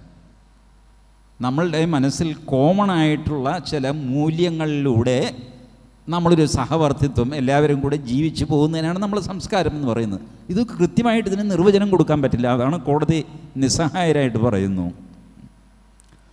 It is also indicated that the term Hindutva is related more to the way of life of the people in the subcontinent. Hindutva എന്ന പദം കൊണ്ട് ഈ സബ് കോണ്ടിനെൻറ്റിലുള്ള ഉപദ്വീപിലുള്ള സബ് കോണ്ടിനെൻറ്റ് എവിടെ നിന്ന് വന്നു എന്നറിയാമോ? പൂന്താനത്തിൻ്റെ വാക്കാണ്.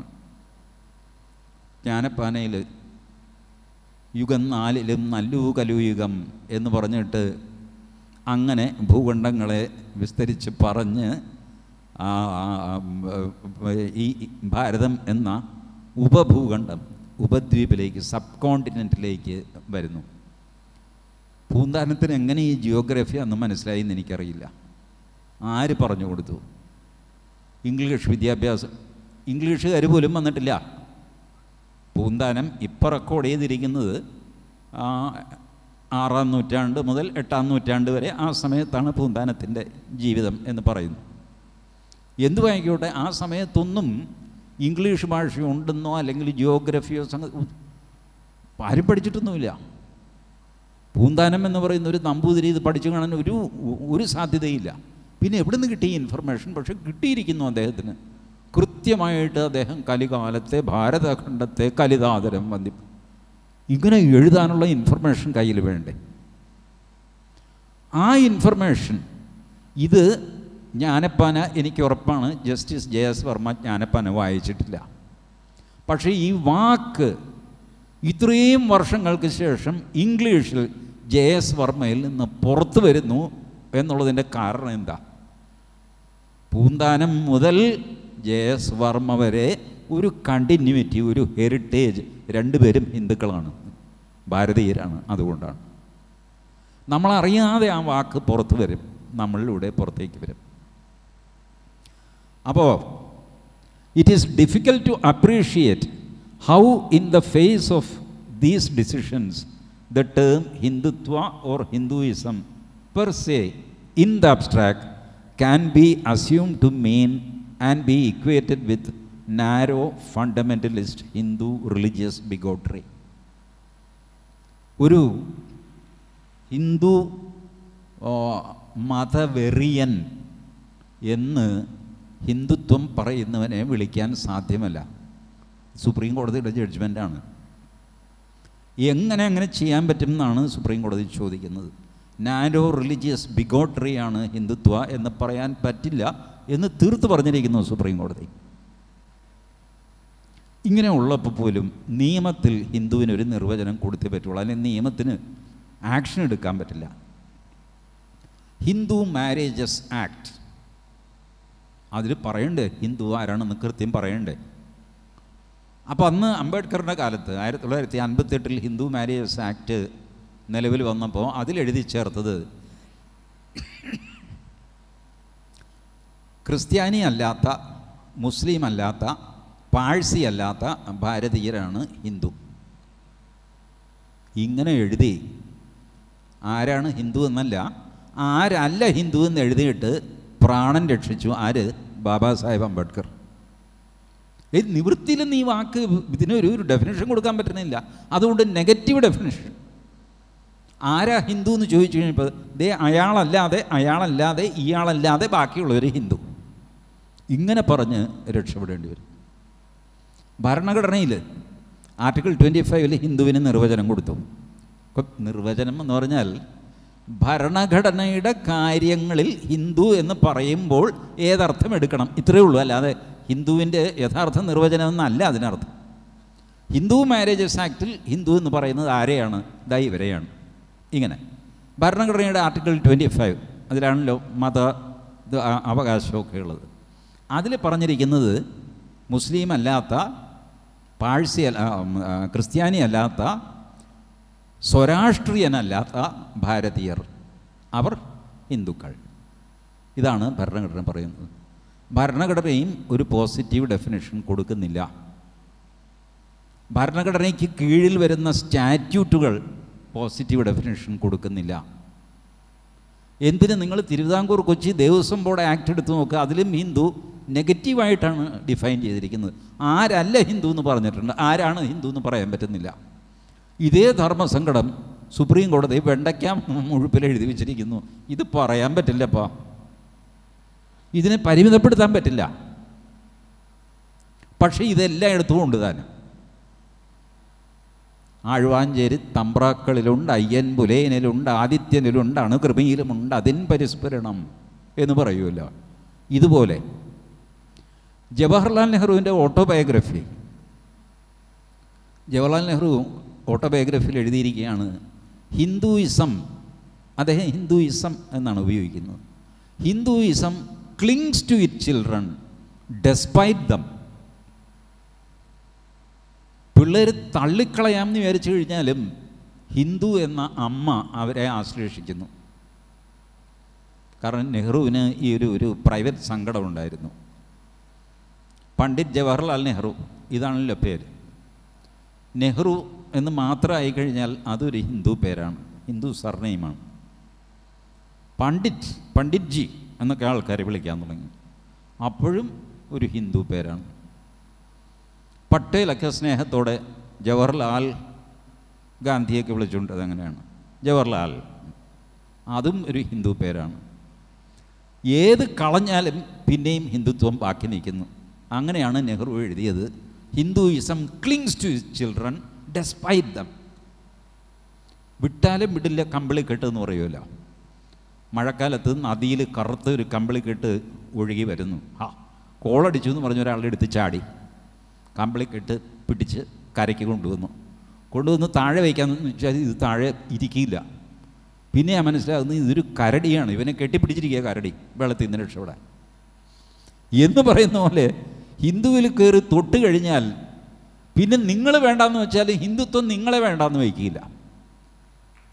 അതുകൊണ്ട് പാവൻ രാഹുൽ ഗാന്ധിക്ക് അബദ്ധവശാലാണെങ്കിലും വോട്ട് കിട്ടാനോ തട്ടാനോ എന്തിനുമായിക്കോട്ടെ പറഞ്ഞു, ഞാൻ ഹിന്ദുവാണ്, പക്ഷേ ഹിന്ദുത്വവാദി അല്ല.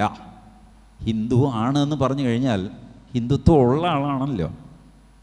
ആ രണ്ടാമത്തെ ഭാഗം അറിവില്ലാഞ്ഞിട്ട് പറയുന്നതാണ്. അത് രാഹുൽ ഗാന്ധി മാത്രമല്ല, നമ്മളെ സുനിൽ പീളയുടെ പറയും, ഒരുപാട് പേര് പറയും. ഇവരെല്ലാം നാരായണ ഗുരുവിനെ പിടിച്ച് ആണയിടുകയും ചെയ്യും. നാരായണ ഗുരു ക്ലിയർ ടേംസിൽ എഴുതിയിരിക്കുന്നു, മനുഷ്യനാണ് മനുഷ്യത്വം ജാതർ ഗോത്വം ഗവാം യഥാ. കുമാരപിള്ള സാറിൻ്റെ വരികളും ഞാൻ പറഞ്ഞു. ഇത്രയും സിമ്പിളായിട്ട് മനസ്സിലാകുന്ന കാര്യം മനസ്സിലാവുന്നില്ല എന്നുള്ള അഭിനയമാണ് നമ്മുടെ നാട്ടിൽ നടന്നുകൊണ്ടിരിക്കുന്നത്. അപ്പോൾ ഒരു ഇൻട്രൊഡക്ഷൻ എന്ന നിലയ്ക്ക് ഞാൻ ഇത്രയും പറഞ്ഞിട്ട് നമുക്കൊരു ചർച്ചയിലേക്ക് കടക്കാം. എന്താ ബിജു, സമയം എത്രയായി? 1 മണിക്കൂറായോ? ഒരു 10-20 മിനിറ്റും കൂടെ എടുക്കാം. അപ്പോൾ സാറിൻ്റെ ഈ ഒരു ആമുഖത്തിൽ നിന്ന് എനിക്ക് മനസ്സിലാകുന്നത് നമ്മുടെ ഭരണഘടന ഭാരതീയമായ ഒരു അന്തസത്ത ഉൾക്കൊള്ളുന്ന ഒരു ഡോക്യുമെൻ്റാണ്. പക്ഷേ സാറ് പറഞ്ഞതുപോലെ ഇപ്പോൾ ഒരു ചായയുടെ ചായത്വം നമുക്ക് വളരെ പെട്ടെന്ന് മാറ്റാം, ഒരു ഏലക്ക ആഡ് ചെയ്താൽ മതി.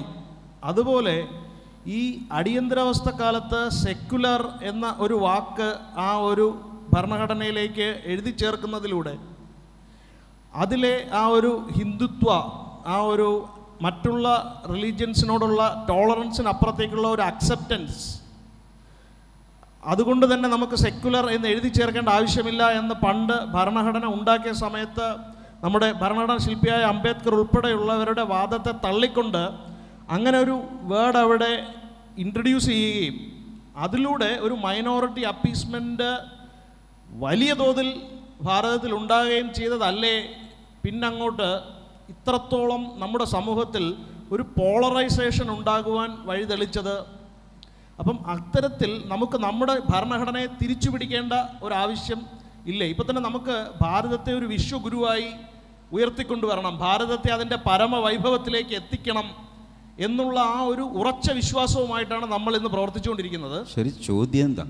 അതല്ല, അപ്പോൾ ആ ചോദ്യത്തിലേക്ക് ഞാൻ വരികയാണെങ്കിൽ, നമുക്ക് ഈ ഒരു ഇന്നത്തെ കോൺസ്റ്റിറ്റ്യൂഷനെ മാറ്റേണ്ട ആവശ്യമില്ലേ? അതിൻ്റെ ഭാരതീയമായ ആ ഒരു റൂട്ട്സിലേക്ക് അതിനെ തിരിച്ചു കൊണ്ടുവരുവാൻ എന്നുള്ളതാണ് എൻ്റെ ചോദ്യം. അത് ആവശ്യമാണ്, പക്ഷേ അത്യാവശ്യമൊന്നുമല്ല. ഈ സെക്യുലറിസം അടിയന്തരാവസ്ഥ കാലത്ത് എഴുതി ചേർത്തു, അതുപോലെ സോഷ്യലിസം എതിർ ചേർത്തു. സോഷ്യലിസം ഭാരതത്തിൽ നടപ്പുള്ള ഒരു വ്യവസ്ഥയാണോ? ഇപ്പോൾ സോഷ്യലിസം എന്ന് കേട്ട് കഴിഞ്ഞാൽ ആൾക്കാർ ചിരിക്കും, ഇല്ലേ? കമ്മ്യൂണിസ്റ്റുകാർ പോലും സോഷ്യലിസം എന്ന് പറയാറില്ല.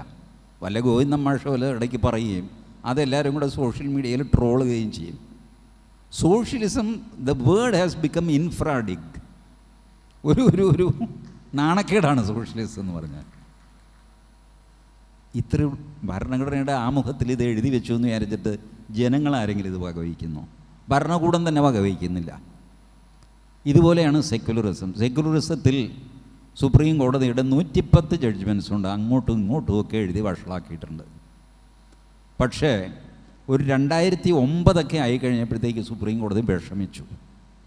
ഒരു ജഡ്ജി എഴുതി, ഈ സാധനം നേരെ ചൊവ്വയല്ല നമ്മൾ കൊണ്ടു നടക്കുന്നത് secularism. This need to be treated differently. V R behaving as if we ourself don't know what is secularism എന്ന് പറഞ്ഞിട്ട് വെങ്കട്ടരമണ, ജസ്റ്റിസ് വെങ്കട്ടരമണയാണ് അത് എഴുതിയത്. അവിടെ വന്ന് നിൽക്കുകയാണ്. 2 രീതിയിൽ ഇത് ചെയ്യാം. ഒന്ന്, പാർലമെൻറ്റിൽ ഭരണഘടനാ ഭേദഗതിയിലൂടെ ഈ വാക്കെടുത്ത് മാറ്റുക. അതിന് വലിയ റിപ്പർക്കഷൻസ് ഉണ്ടാകും, സോഷ്യൽ പൊളിറ്റിക്കൽ റിപ്പർക്കഷൻസ് ഉണ്ടാകും. 2, ഈ ജോലി പ്രോഗ്രസീവ്ലി കോടതി ചെയ്തുകൊണ്ടിരിക്കുക. അത് കോടതി ചെയ്യുന്നുണ്ട്. കോടതി 1 by 1 ആയിട്ട് ഇഷ്ടികകൾ ഇങ്ങനെ എടുത്തു മാറ്റി കോർണർ സ്റ്റോൺ ഇങ്ങനെ എടുക്കുകയും സൂപ്പർ സ്ട്രക്ചർ അങ്ങ് താഴെ വീഴുകയും ചെയ്യും. കോടതി പലപ്പോഴും അങ്ങേ എക്സ്ട്രീമിലേക്ക് പോവുകയും അങ്ങേ എക്സ്ട്രീമായി എന്ന് പറഞ്ഞിട്ട് ഇങ്ങേ എക്സ്ട്രീമിലേക്ക് വരികയും ഒക്കെ ചെയ്യുന്ന ഒരു സ്വഭാവമാണ് കോടതികളുടെ. അതിനും ഒരു കാര്യമുണ്ട്. കോടതി basically is A creation of European society. വാസ്തവത്തിൽ ഒരു സ്റ്റാറ്റ്യൂട്ട്, ഒരു നിയമം ഒക്കെ ഇൻറ്ററപ്റ്റ് ചെയ്യേണ്ടത് നമ്മളുടെ പൂർവമീമാംസാ തത്വങ്ങൾ വെച്ചിട്ടാണ്. പണ്ട് യാഗം, യജ്ഞം ഒക്കെ നടത്തുന്നതിൻ്റെ ലോജിക്ക് എക്സ്പ്ലെയിൻ ചെയ്യാനായിട്ട് ഉപയോഗിച്ചിരുന്ന ടെക്നിക്കാണ് പൂർവമീമാംസ. ഇത് നമ്മുടെ ജസ്റ്റിസ് മാർക്കണ്ഡേയ കാട്ജു അദ്ദേഹത്തിൻ്റെ ഒരു ജഡ്ജ്മെൻറ്റിൽ എഴുതി, നമ്മളിപ്പോൾ ചെയ്തുകൊണ്ടിരിക്കുന്നത് ശരിയല്ല. നമ്മൾ മാക്സ്വെൽ പ്രിൻസിപ്പിൾ വെച്ചിട്ട് ആണ് ഈ നിയമങ്ങളെ വ്യാഖ്യാനിക്കുന്നത്, ഇത് ശരിയല്ല. നമ്മൾ മീമാംസ ടെക്നിക്സ് ഓഫ് ഇൻ്റർപ്രിട്ടേഷൻ ഉപയോഗിക്കണം. മാർക്കണ്ഡേയ കാട്ജുവിൻ്റെ ജഡ്ജ്മെൻറ്റിൽ വന്നതാണ്. മീമാംസ ടെക്നിക്ക് വേണം ഉപയോഗിക്കാൻ. അപ്പോൾ സുപ്രീം കോടതിക്കും കാര്യങ്ങൾ മനസ്സിലായി തുടങ്ങി. പക്ഷെ വളരെ സ്ലോ ആയിരിക്കും കോടതിയുടെ പോക്ക്. പാർലമെൻറ്റിൽ വളരെ ഫാസ്റ്റായിട്ട് ഇത് ചെയ്യാൻ പറ്റും, പക്ഷേ റിപ്പർക്കഷൻസ് വലുതായിരിക്കും. ഒരു ഡെമോക്രസിയിൽ പൊളിറ്റീഷ്യൻസിന്, പാർലമെൻറ്റിന്, നിയമസഭയ്ക്കൊക്കെ പോകാൻ കുറേ അധികം പരിമിതികളുണ്ട്. ശരി എന്ന് വിചാരിച്ചിട്ട് ചുമ്മാ കയറി എന്തെങ്കിലും ചെയ്താൽ വേണ്ട രീതിയിൽ സമാജം പാകപ്പെട്ടില്ലെങ്കിൽ സമാജം തിരിഞ്ഞു കളിക്കും. നമ്മൾ ശബരിമല കേസിൽ കണ്ടത് അതാണ്. ഞാൻ ശബരിമല യുവതീ പ്രവേശനത്തെ അനുകൂലിച്ചവനാണ്, ഇപ്പോഴും അനുകൂലിക്കുന്നവനാണ്. പക്ഷേ സുപ്രീം കോടതിയുടെ ആ വിധി വന്നപ്പോൾ ഉണ്ടായ റിയാക്ഷൻ എന്തായിരുന്നു? സൊസൈറ്റിയുടെ റിയാക്ഷൻ എന്തായിരുന്നു? Society was not ready for that change. Mohandas റെഡിയാണെന്ന് പറഞ്ഞു കഴിഞ്ഞാൽ സൊസൈറ്റി റെഡിയാവണ്ടേ? ഒരു മോഹൻദാസിനെ കണ്ടിട്ടല്ലല്ലോ ഹിന്ദു സമാജം മുന്നോട്ട് പോകുന്നത്. ഇത് അറിയാവുന്നത് കൊണ്ടാണ് ഞാൻ സുപ്രീം കോടതിയിൽ പോകാഞ്ഞത്. എനിക്ക് വേണമെങ്കിൽ സുപ്രീം കോടതിയിൽ പോകാമായിരുന്നു. What prevented me?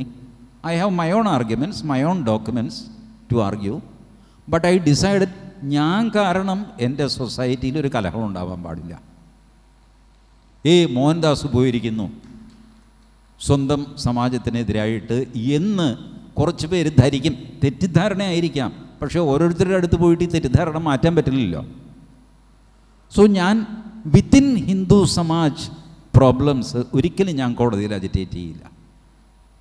ഹിന്ദു സമാജത്തിന് ഇതിനുള്ളിൽ ഒരു തർക്കമുണ്ടാകും എന്ന് കണ്ടു കഴിഞ്ഞാൽ ആ സാധനം ഞാൻ കോടതിയിൽ എത്തിക്കുകയില്ല.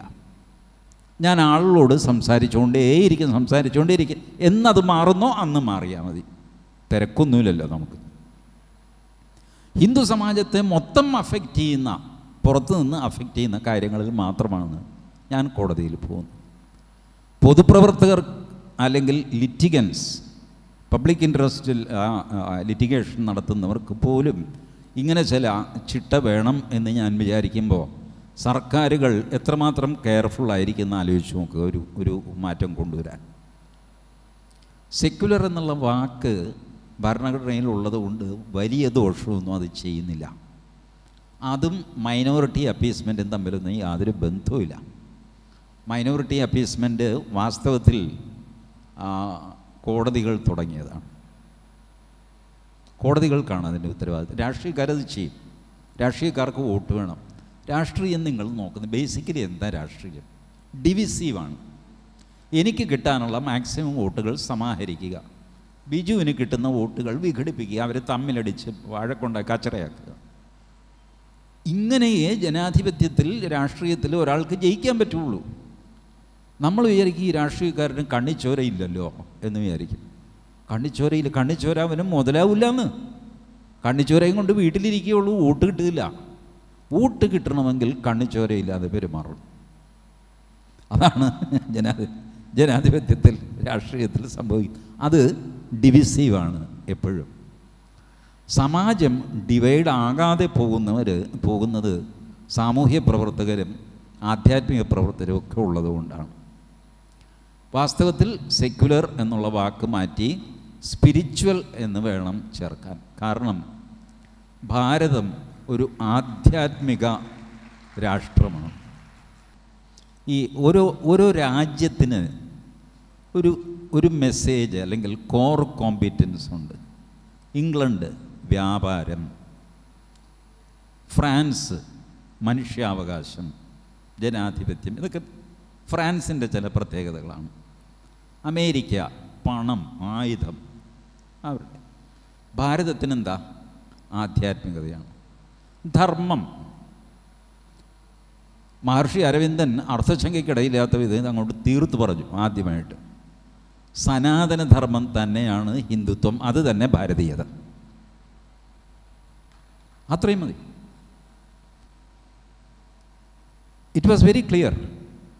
അപ്പോൾ ധാർമ്മികമായ ഒരു രാഷ്ട്രം, സ്പിരിച്വൽ നേഷൻ. അപ്പോൾ India is democratic spiritual country എന്ന് വരണം. അതാണ് ശരിക്കും വേണ്ടത്. സെക്യുലർ എന്ന് പറഞ്ഞു കഴിഞ്ഞാൽ വാസ്തവത്തിൽ അത്ര നല്ലൊരു വാക്കൊന്നുമല്ല. പലരും തെറ്റിദ്ധരിക്കുന്ന ഒരു വാക്കാണ് സെക്യുലർ. ഇപ്പോൾ ഈ PC ജോർജിൻ്റെ പേരിൽ FIR ഒക്കെ ഇട്ടില്ലേ, അതൊക്കെ ഈ തെറ്റായ സെക്യുലറിസത്തിൻ്റെ ധാരണയാണ്. PC ജോർജിൻ്റെ പ്രസംഗം ഞാനും കേട്ടു. അതിനകത്തൊരു മതസ്പർദ്ധയും ഇല്ല. മതസ്പർദ്ധ ഉണ്ടാവണമെങ്കിൽ ഹിന്ദുക്കളെ നിങ്ങളെല്ലാം വാളും കോടാലിയും എടുത്ത് ക്രിസ്ത്യാനികളെ വെട്ടിക്കൊല്ലണം എന്ന് പറഞ്ഞാൽ മതസ്പർദ്ധയാണ്. അല്ലാതെ ഹിന്ദുക്കളെ നിങ്ങളെല്ലാവരും ഹിന്ദുക്കളുടെ കടയിൽ നിന്ന് മാത്രമേ സാധനങ്ങൾ വാങ്ങാവുള്ളൂ എന്ന് പറഞ്ഞാൽ മതസ്പർദ്ധ എന്താ? അതിൽ ഈ ഒരു പ്രത്യേക മതത്തോടുള്ള സ്നേഹമുണ്ട്, മറ്റു മതങ്ങളോടുള്ള വെറുപ്പില്ലല്ലോ. അപ്പോൾ PC ജോർജിൻ്റെ പ്രസംഗത്തിൽ ചുക്കും. അതുകൊണ്ടാണ് മജിസ്ട്രേറ്റ് 2 മിനിറ്റിനകം ജാമ്യം കൊടുത്ത് വിട്ടത്. ഈ 153A എന്ന് പറയുന്ന കേസ് ചരിത്രത്തിൽ ഇന്ന് വരെ 153A കേസിൽ കൺവിക്ഷൻ ഉണ്ടായിട്ടില്ല. PC ജോർജൊക്കെ നിസ്സാരമല്ല ഇന്ന് പ്രസംഗം എന്ന് പറഞ്ഞാൽ ആരുടെയാ? ബാൽ താക്കറെ, സാധ്വി റിതംബര, പ്രവീൺ ഭായ് തോഗഡിയ, ഇവർക്കൊക്കെ എതിരെ എത്ര 153A കേസുകളാണ്. ഈ വായിൽ വിരലിട്ടാൽ പോലും കടിക്കാത്ത കുമ്മനം രാജശേഖരൻ്റെ പേരിൽ 153 ഉണ്ട്. ആ ഇങ്ങനൊരു പാവത്താൻ ഞങ്ങളൊക്കെ പലപ്പോഴും പറയും, രാജേട്ടാ ഇത്രയും പാവമാകരുതെന്ന് പറയും. അപ്പോഴും പുള്ളി താടി തടവിരിച്ചിരിയൊക്കെ ചിരിക്കും. ആ മനുഷ്യൻ്റെ പേരിൽ സാമുദായിക സ്പർദ്ധ ഉണ്ടാക്കുന്ന പറഞ്ഞിട്ട് കേസ്. എൻ്റെ പേരിൽ പിന്നെ പോട്ടെ, നമ്മൾ അക്സെപ്റ്റഡ് തെമ്മാടിയാണ്. ശശികല ടീച്ചറിൻ്റെ പേരിൽ 3-4 എണ്ണം ഉണ്ട്. RV ബാബുവിൻ്റെ പേരിലുണ്ട്. വഴി നീളെ 153A. 153Aയുടെ ചരിത്രത്തിൽ ലോകമാന്യം ബാലഗംഗാധര തിലകനെ മാത്രമാണ് ബ്രിട്ടീഷുകാരുടെ കാലത്ത് മനഃപൂർവ്വം ശിക്ഷിച്ചത്. 3 വർഷം ശിക്ഷിച്ചു, 1.5 വർഷം കഴിഞ്ഞപ്പോൾ ഇറക്കി വിടേണ്ടി വന്നു. കാരണം അകത്ത് കിടക്കുന്ന തിലകൻ പുറത്തുള്ളതിനേക്കാൾ ഡേഞ്ചറാണെന്ന് മനസ്സിലായി. തിലകനെ ഇറക്കി വിട്ടു 1.5 കൊല്ലം കഴിഞ്ഞപ്പോൾ. അതിനുശേഷം നാളിതുവരെ ഒരൊറ്റ മനുഷ്യനെ 153A കേസിൽ ശിക്ഷിച്ചിട്ടില്ല. കാരണം ഇതിൻ്റെ ഒഫൻസ് ആർക്കും മനസ്സിലായിട്ടില്ല. എല്ലാവരും ധരിക്കുന്നത് ഏതെങ്കിലും ഒരു മതത്തെ കുറ്റം പറഞ്ഞു കഴിഞ്ഞാൽ ഉടനെ 153A ആണ്. ഞാൻ പറയുകയാണെന്ന് വെച്ചോ, കേരളത്തിലെ ക്രിസ്ത്യാനികളൊക്കെ തല്ലിപ്പൊളികളാണ്. അപ്പം ഇതിൽ മതസ്പർദ്ധയില്ല. It is A statement of fact. It could be wrong. ഞാൻ പറഞ്ഞ പ്രസ്താവന തെറ്റായിരിക്കാം, പക്ഷെ അതിൽ സ്പർദ്ധയില്ല. ഈ സ്പർദ്ധ എന്ന വാക്കിൻ്റെ അർത്ഥം ശരിക്കും മനസ്സിലാകും. ഒരു ശത്രുത ഉണ്ടാക്കാനായിട്ട് മനഃപൂർവ്വം, അറിയാതെ പോലും പറ്റില്ല, മനഃപൂർവ്വം, നിയമത്തിൽ അതിന് മെൻസറിയ എന്ന് പറയും, കുറ്റം ചെയ്യണം എന്നുള്ള മനസ്സോടുകൂടി. ഞാനൊന്ന് കൈ വീശുന്നു, ബിജുവിൻ്റെ കണ്ണിൽ തട്ടുന്നു, അറിയാതെ, അത് കുറ്റമല്ല. അറിയാതെയല്ല, എനിക്ക് മനഃപൂർവ്വം കണ്ണുപൊട്ടിക്കാൻ വേണ്ടി ചെയ്തില്ലല്ലോ. പക്ഷെ മനഃപൂർവ്വം കുത്തിയാലോ അത് കുറ്റമായി. അപ്പോൾ ഈ മെൻസറിയ, കുറ്റം ചെയ്യണമെന്നുള്ളൊരു മനസ്സ് ഈ പ്രസംഗം നടത്തുമ്പോൾ PC ജോർജിന് ഉണ്ടായിരുന്നോ?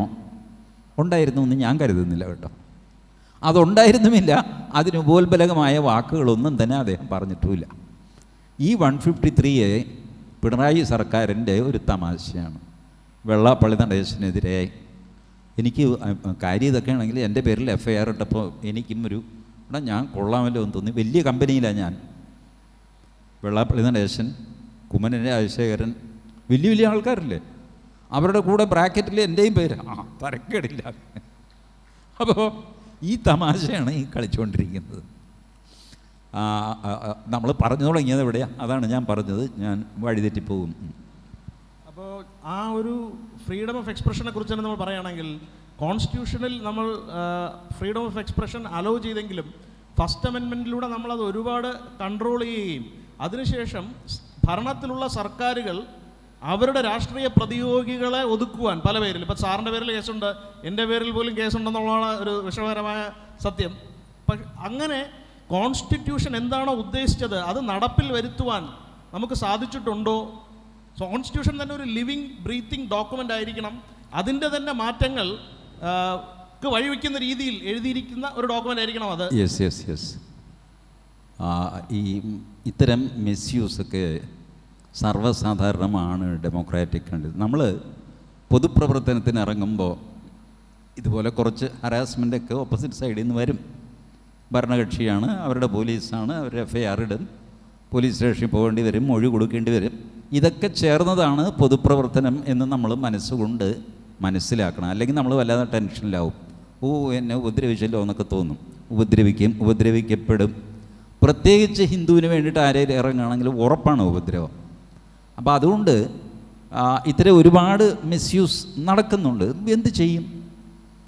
പോലീസ് നിയന്ത്രിക്കുന്നത് ആരാണോ അയാളുടെ നിയന്ത്രണത്തിലാണ് പോലീസുകാർ. ചിലർ സന്തോഷത്തോടെയും ചിലർ അല്പം വിഷമത്തോടെയും ഒക്കെ ഈ കാര്യങ്ങൾ ചെയ്തുകൊണ്ടിരിക്കും. We have to suffer through that and challenge it back. പോലീസിനെ മിസ്യൂസ് ചെയ്ത് കഴിഞ്ഞാൽ നമ്മൾ വെറുതെ അങ്ങ് സഹിക്കരുത്. തിരിച്ച് പോലീസുകാരൻ്റെ പേരിൽ കംപ്ലയിൻറ്റ് കൊടുക്കുക.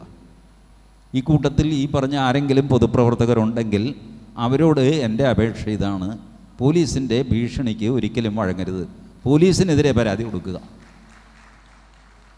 പോലീസ് കംപ്ലയിൻ്റ് അതോറിറ്റിക്ക് പരാതി കൊടുക്കുക, മജിസ്ട്രേറ്റ് കോടതിയിൽ പരാതി കൊടുക്കുക.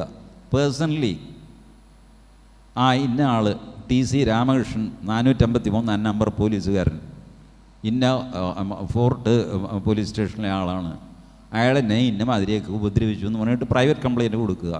And you see the result. You will get the result. നിയമത്തെ നിയമം കൊണ്ട് തടയണം. നിയമം കൊണ്ട് തന്നെ നേരിടാൻ പറ്റും.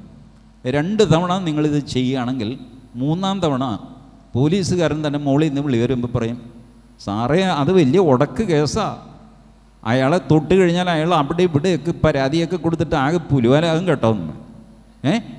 പിന്നെ നമ്മുടെ രാമകൃഷ്ണൻ പെട്ടു, ജോസഫ് പെട്ടു, പിന്നെ ഇപ്പോൾ റിട്ടയറായ ഭാസ്കരൻ നായരില്ലേ, പെൻഷൻ കിട്ടണില്ല, ഈ മനുഷ്യൻ ഉടക്ക് വെച്ചിട്ടാ. സാറ് പറയുകയാണ് ഞാൻ വേണേൽ പോയി ഇപ്പം വേണ്ട വേണ്ട വേണ്ട പുലിവാലിനൊന്നും പോകണ്ട എന്ന് പറയും മോളിൽ നിന്ന്. ഇത് പറയിക്കണം ഹിന്ദു പ്രവർത്തകർ, ഭയക്കണം. എന്നെ 4 ചീത്ത പറഞ്ഞു എറണാകുളത്തെ അസിസ്റ്റൻറ്റ് കമ്മീഷണർ ഓഫ് പോലീസ്. ഈ 4 ചീത്ത ആവർത്തിച്ച് ഒരു 20 മിനിറ്റ് കൊണ്ടാണ് വിളിച്ചത് കേട്ടോ. അസാമാന്യമായ അശ്ലീലം. ഞാൻ ഞെട്ടിപ്പോയി. ഞാൻ വിചാരിച്ചത് എനിക്ക് തെറിയൊക്കെ കേട്ട് നല്ല തൊലിക്കെട്ടിയുണ്ടെന്നാണ്. ഞാൻ ചേർത്തലയിൽ ജനിച്ച ആളാണ്. അപ്പോൾ ചേർത്തല പൂരപ്പാട്ട് കേട്ടിട്ടുണ്ട്, കൊടുങ്ങല്ലൂർ ഭരണിപ്പാട്ട് കേട്ടിട്ടുണ്ട്. ഇവിടെ എഞ്ചിനീയറിംഗ് കോളേജ് ഹോസ്റ്റലിൽ നമ്മുടെ കുളത്തൂർ 4 വർഷം ഹോസ്റ്റലിൽ താമസിച്ച് കമ്മ്യൂണിക്കേഷൻ എഞ്ചിനീയറാണ് ഞാൻ, ഇലക്ട്രോണിക്സ് എഞ്ചിനീയറിങ്. International തെറികളാണല്ലോ men's ഹോസ്റ്റലിലൊക്കെ. ഇതൊക്കെ എനിക്കറിയാമെന്ന് ഞാൻ കേട്ടിട്ടുമുണ്ട്. പക്ഷേ ഇത് 40-45 വർഷം മുമ്പാണ്. അത് കഴിഞ്ഞിട്ട് ഞാൻ മൂവ് ചെയ്ത സർക്കിളുണ്ടല്ലോ, നമ്മളുടെ ചെറുപ്പത്തിലെ ഈ എഴുത്തുചാട്ടവും സംഗതിയൊക്കെ കഴിഞ്ഞ് സീരിയസ് ആയ ജീവിതത്തിലേക്ക് എൻ്റെ തലച്ചോറ് ഷേപ്പ് ചെയ്യുന്ന ആളുകൾ, അത് Parameshwarji, ഹരിയേട്ടൻ, Vishnunarayanan Namboothiri, P Narayana Kurup, doctor RV G Menon, സാത്വികന്മാരാണ് മുഴുവൻ. ഞാൻ പിന്നീട് ഒരു ഡോക്ടറെ കൺസൾട്ട് ചെയ്തു, എന്തുകൊണ്ടാണ് ഇയാൾ ഈ ചീത്ത പറഞ്ഞപ്പോൾ ഞാൻ വല്ലാതെ ഷോക്കഡായിപ്പോയത്. അപ്പോൾ ഡോക്ടർ പറഞ്ഞു, ശരീരം മുറിയുന്നത് പോലെ മനസ്സ് മുറിയും. അപ്പോൾ ഞാനിതൊക്കെ പറഞ്ഞു, ഇതൊക്കെ ഞാൻ കേട്ടിട്ടുണ്ട്, ഇതിലും വലിയ തെറിയൊക്കെ ഞാൻ കേട്ടിട്ടുണ്ട്. പുള്ളി പറഞ്ഞു അത് കഴിഞ്ഞു, അത് മോഹൻദാസിൻ്റെ ഫോർമേറ്റീവ് പീരീഡിന് മുമ്പ് നടന്ന സംഗതിയാണ്. You are A different man all together. You are not A college boy now. നിങ്ങൾ ഇത്രയും സംസ്കൃതചിത്തന്മാരായ ആളുകളുടെ കൂടെ സഞ്ചരിച്ചും അവരോട് സംവദിച്ചും അവർ പറഞ്ഞത് കേട്ടും U became A refined man. Your brain does not remember what you heard during your college days. മനുഷ്യന് reformation വരുമല്ലോ, കൊള്ളാവുന്നവരുടെ കൂടെ നടന്നിട്ട്. സത്സംഗം എന്ന് നമ്മൾ പറയില്ല. എന്തുകൊണ്ടാണ് സത്സംഗം വേണമെന്ന് പറയുന്നത്? കൊള്ളാവുന്നവരുടെ കൂടെ നടന്നാൽ നമ്മൾ മെല്ലെ കൊള്ളാവുന്നവനായിട്ട് മാറും. ചീത്ത വാക്കുകൾ പോലും കൊള്ളാവുന്നവരെ പറ്റി ഉപയോഗിച്ച് കഴിഞ്ഞാൽ നന്നാകും. ഞാനൊരിക്കൽ വണ്ടിയിൽ പോകുമ്പോൾ FM റേഡിയോ എന്താ ടൺ കണക്കിന് ഫണ്ണോ അങ്ങനെ എന്തോ, അപ്പോൾ അതിൽ ചോദ്യം ചോദിക്കുമ്പോൾ സമ്മാനം ഫോൺ ചെയ്യുന്നു. ചേച്ചിയോടൊരു ചോദ്യം ചോദിക്കും, ചേച്ചി പറയുന്നു ഉത്തരം കറക്റ്റാണെങ്കിൽ ചേച്ചിക്ക് സോ ആൻഡ് സോയുടെ ഗിഫ്റ്റ് ഹാമ്പർ എന്നൊക്കെ പറയും. എന്ത് ഈ ഹാമ്പർ എന്ന് എനിക്കറിയാം. ഏതായാലും ടാക്സി ഞാനിങ്ങനെ കേട്ടുകൊണ്ടിരുന്നു. അപ്പോൾ ഒരു ചേച്ചി ഇയാൾ വിളിച്ചു. ചേച്ചി എത്ര പേരുണ്ട്? അതുകൊണ്ട് തന്നെ അപ്പോൾ അവരുടെ ഭർത്താവ് ഫെഡറൽ ബാങ്കിലാണ്, സൂസൻ എന്നാണ് പേര്, ഏറ്റുമാനൂർക്കാരിയാണ്. മക്കൾ സ്കൂളിൽ പോയിരിക്കുന്നു. അപ്പോൾ ഉച്ചതിരിഞ്ഞൊരു 3 മണി സമയമാണ്. ഞാൻ ഒറ്റയ്ക്കേ ഉള്ളൂ. അപ്പോൾ ഒരു തമാശയാവാം എന്ന് വിചാരിച്ചിട്ട് വിളിച്ചാണ്.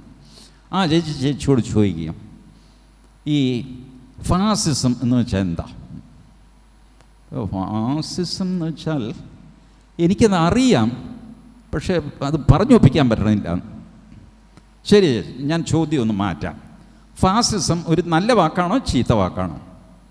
അപ്പോൾ ഇവർ പറഞ്ഞു നല്ല വാക്കാണ്. നല്ല വാക്കോ? അതെങ്ങനെ? അല്ല, അത് ഈ പൊതുവേ ഹിന്ദുക്കളെ, ഹിന്ദു സന്യാസിമാരെയൊക്കെയാണല്ലോ ഫാസിസ്റ്റ് എന്ന് വിളിക്കുന്നത്. അവർ പാവങ്ങളാണല്ലോ. അപ്പോൾ ഫാസിസ്റ്റ് ഒരു നല്ല വാക്കാണല്ലോ.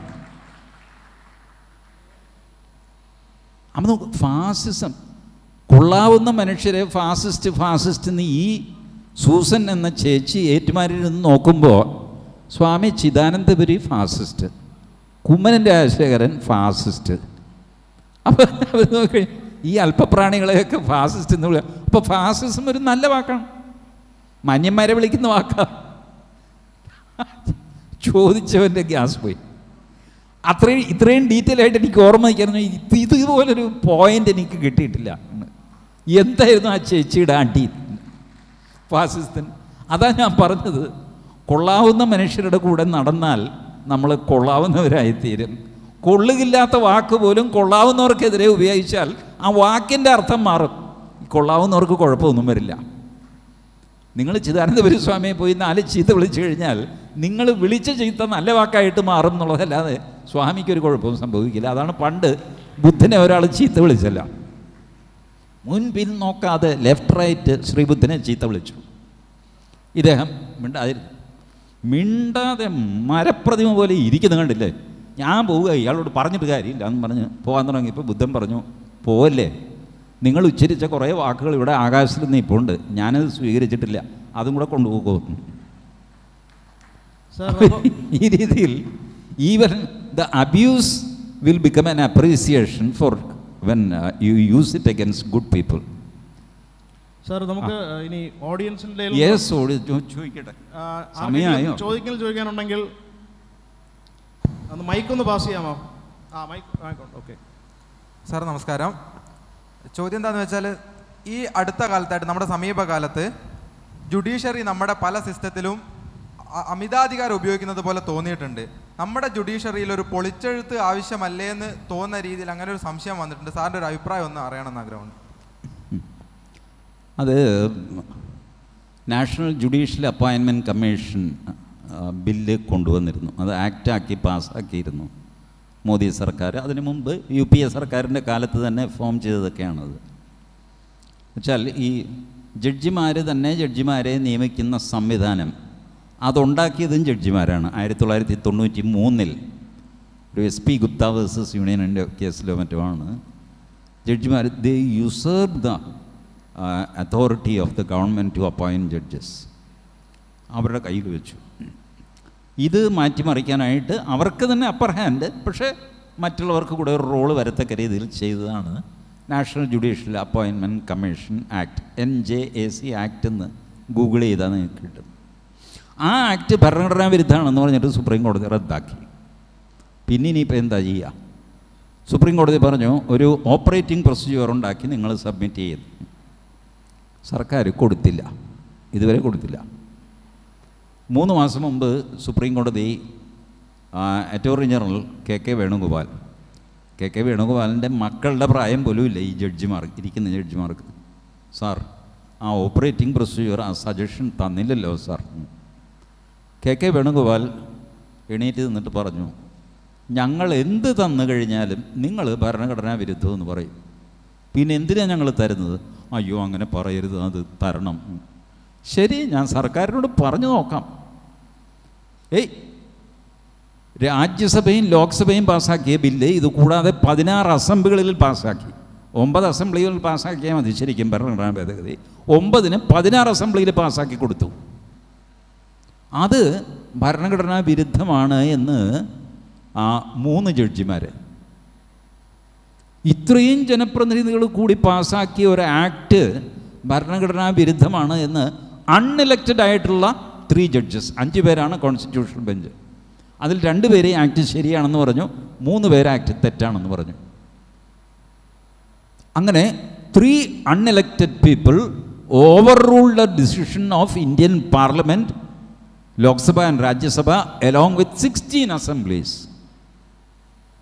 Now, I don't want to further comment, കാരണം ഞാനും ഒരു പ്രാക്ടീസിങ് വക്കീലാണ്. ഇതിൽ കൂടുതൽ കോടതിയെപ്പറ്റി ഞാൻ പറയുന്നില്ല. സാർ നമസ്തേ, എൻ്റെ പേര് ഗൗതമാണ്. യെസ് ഗൗതം. സാർ, എനിക്കൊരു ക്ലാരിഫിക്കേഷൻ്റെ ഒരു ഇതിലുള്ള ക്വസ്റ്റ്യൻ ആണ്. ചോദ്യം ഇതാണ്: അയോധ്യയിൽ ശ്രീരാമജന്മഭൂമി തീർത്ഥാടന ക്ഷേത്രത്തിലെ ശിലാന്യാസ വേളയിൽ അന്നത്തെ കേന്ദ്ര നിയമമന്ത്രി ശ്രീ രവിശങ്കർ പ്രസാദ്ജി സോഷ്യൽ മീഡിയയിൽ ഒരു ചിത്രം പങ്കുവച്ചിരുന്നു. ഭരണഘടനയുടെ ഒറിജിനൽ പ്രതിയിലുള്ള ശ്രീരാമൻ്റെയും സീതയുടെ ലക്ഷ്മണൻ്റെയും ചിത്രമാണത്. ശ്രീരാമൻ ദേശപുരുഷൻ ആണെന്ന് ഉറപ്പിക്കാൻ പലരും ഭരണഘടനയിൽ ഈ ചിത്രം ഉയർത്തിക്കാട്ടിയിട്ടുണ്ട്. എന്നാൽ അക്ബറുടെയും ടിപ്പുവിൻ്റെയും ചിത്രം ഭരണഘടനയിലുണ്ട് എന്ന് ഇടത് ഇസ്ലാമിസ്റ്റുകൾ മറുവാദം ഉന്നയിക്കുന്നു. ഇതിൻ്റെ യാഥാർത്ഥ്യം എന്താണ്? എങ്ങനെയാണ് അതിനെ പ്രതിരോധിക്കേണ്ടത്? ഇതാണ് എൻ്റെ ചോദ്യം. ചോദ്യം മനസ്സിലായില്ല, എന്താ സംഭവം? അതാ മൈക്ക് ഒന്ന് ഇച്ചിരി അകത്തി പിടിച്ച് പറയുമോ? വല്ലാതെ മുഴങ്ങി, എനിക്ക് മനസ്സിലായില്ല. ആ ഓക്കെ നടക്കും. ചില്ലറ ചെറുതായിട്ട് അതിൻ്റെ കഴമ്പ് മാത്രം പറഞ്ഞാൽ മതി. ഓക്കെ. അല്ല സാർ, ഈ അയോധ്യ ശ്രീ രാമജന്മഭൂമി ക്ഷേത്രത്തിൻ്റെ ആസ്പദമാക്കിയുള്ളൊരു ചോദ്യമാണ്. അന്നത്തെ നമ്മുടെ ശിലാന്യാസ വേളയിൽ അന്നത്തെ കേന്ദ്ര നിയമമന്ത്രി രവിശങ്കർ പ്രസാദ് സോഷ്യൽ മീഡിയയിൽ ഒരു ചിത്രം പങ്കുവച്ചിരുന്നു. ഭരണഘടനയുടെ ഒറിജിനൽ പ്രതിയിലുള്ള ശ്രീരാമൻ്റെയും സീതയുടെ ലക്ഷ്മണൻ്റെയും ചിത്രമാണത്. ശ്രീരാമൻ ദേശീയ പുരുഷൻ ആണ് എന്ന് ഊന്നി പറയാൻ പലരും ഭരണഘടനയിൽ ഈ ചിത്രം ഉയർത്തി കാട്ടിയിട്ടുണ്ട്. അപ്പോൾ ഇതിൽ അക്ബറിൻ്റെയും ടിപ്പുവിൻ്റെയും ചിത്രം ഭരണഘടനയിൽ ഉണ്ട് എന്ന് ഇസ്ലാമിസ്റ്റുകളും ഇടതുപക്ഷ ചിന്താഗതി ആൾക്കാരും ഇങ്ങനെ പറയുന്നുണ്ട്. അപ്പോൾ അത് ഒരു മറുവാദമായിട്ടാണ് ഉന്നയിക്കുന്നത്. ഇപ്പുറത്തെ ശ്രീരാമനുണ്ടെങ്കിൽ അപ്പുറത്തെ അക്ബറിൻ്റെയും ടിപ്പുവിൻ്റെ എല്ലാം ഉണ്ട് എന്നുള്ളൊരു മറുവാദമാണ് അവർ ഉന്നയിക്കാൻ ശ്രമിക്കുന്നത്. ഇത് എങ്ങനെ പ്രതിരോധിക്കാൻ കഴിയുമെന്ന് എനിക്കറിയില്ല കേട്ടോ. അക്ബറും ടിപ്പും ഉള്ളതായിട്ട് എനിക്കറിയില്ല. ശ്രീരാമൻ്റെയൊക്കെ ഉണ്ട് ഒറിജിനൽ ഭരണഘടനയിൽ. അതിൻ്റെ ഒറിജിനൽ കോപ്പി പാർലമെൻറ്റിലുണ്ട്, ആദ്യം ഇറങ്ങിയ ഭരണഘടന. അതിനുശേഷം പിന്നെ ആ ചിത്രങ്ങൾക്ക് വലിയ പ്രസക്തി ഇല്ലാത്തത് കൊണ്ടായിരിക്കാം അത് ചേർത്തില്ല. അത് ഭരണഘടനയുടെ ഭാഗമൊന്നുമല്ല. പക്ഷേ ആദ്യത്തെ ഭരണഘടന പ്രസിദ്ധീകരിച്ചപ്പോൾ ഈ ചിത്രങ്ങളൊക്കെ ചേർത്താണ് പ്രസിദ്ധീകരിച്ചത് അതിൻ്റെ തുടക്കത്തിൽ. പക്ഷെ ബാബറും ടിപ്പുവും ഒന്നും അതിലുള്ളതായിട്ട് എനിക്കറിവില്ല. അത് അന്വേഷിക്കണം. സർ, ഇപ്പോൾ എനിക്കത് ശരിയാണെന്നോ തെറ്റാണെന്നോ പറയാൻ ഞാനില്ല. സർ, നമുക്ക് അനുവദിച്ചിരിക്കുന്ന സമയം അതിക്രമിച്ചിരിക്കുകയാണ്. അപ്പോൾ ഈ ഒരു അവസരത്തിൽ നമ്മൾ ഈ വേദിയിലേക്ക് വരികയും നമ്മുടെ ചോദ്യങ്ങൾക്ക് ഉത്തരം നൽകുകയും നമുക്ക് ഹിന്ദുത്വം എന്താണ്, അതിൻ്റെ ഭരണഘടനയിലുള്ള ഇൻഫ്ലുവൻസ് എന്താണ് എന്നൊക്കെ വളരെ വിശദമായി നമ്മോട് സംസാരിച്ച സാറിന് നന്ദി പറഞ്ഞുകൊണ്ട് okay sir, T G Mohandas സാറിന് മൊമെൻറ്റോ നൽകുവാനായി രഞ്ജിത്ത് കാർത്തികേയൻജിയെ സ്റ്റേജിലേക്ക് ക്ഷണിക്കുകയാണ്. ഈ പരിപാടി അവസാനിക്കുകയാണ്. അടുത്ത പരിപാടി ഉടനെ തന്നെ തുടങ്ങുന്നതായിരിക്കും. അതിനുവേണ്ടിയുള്ള ക്രമങ്ങൾ നടത്തുവാനായി സ്റ്റേജിൽ പെട്ടെന്ന് തന്നെ മാറ്റങ്ങൾ ഉണ്ടാകുന്നതായിരിക്കും. Thank you.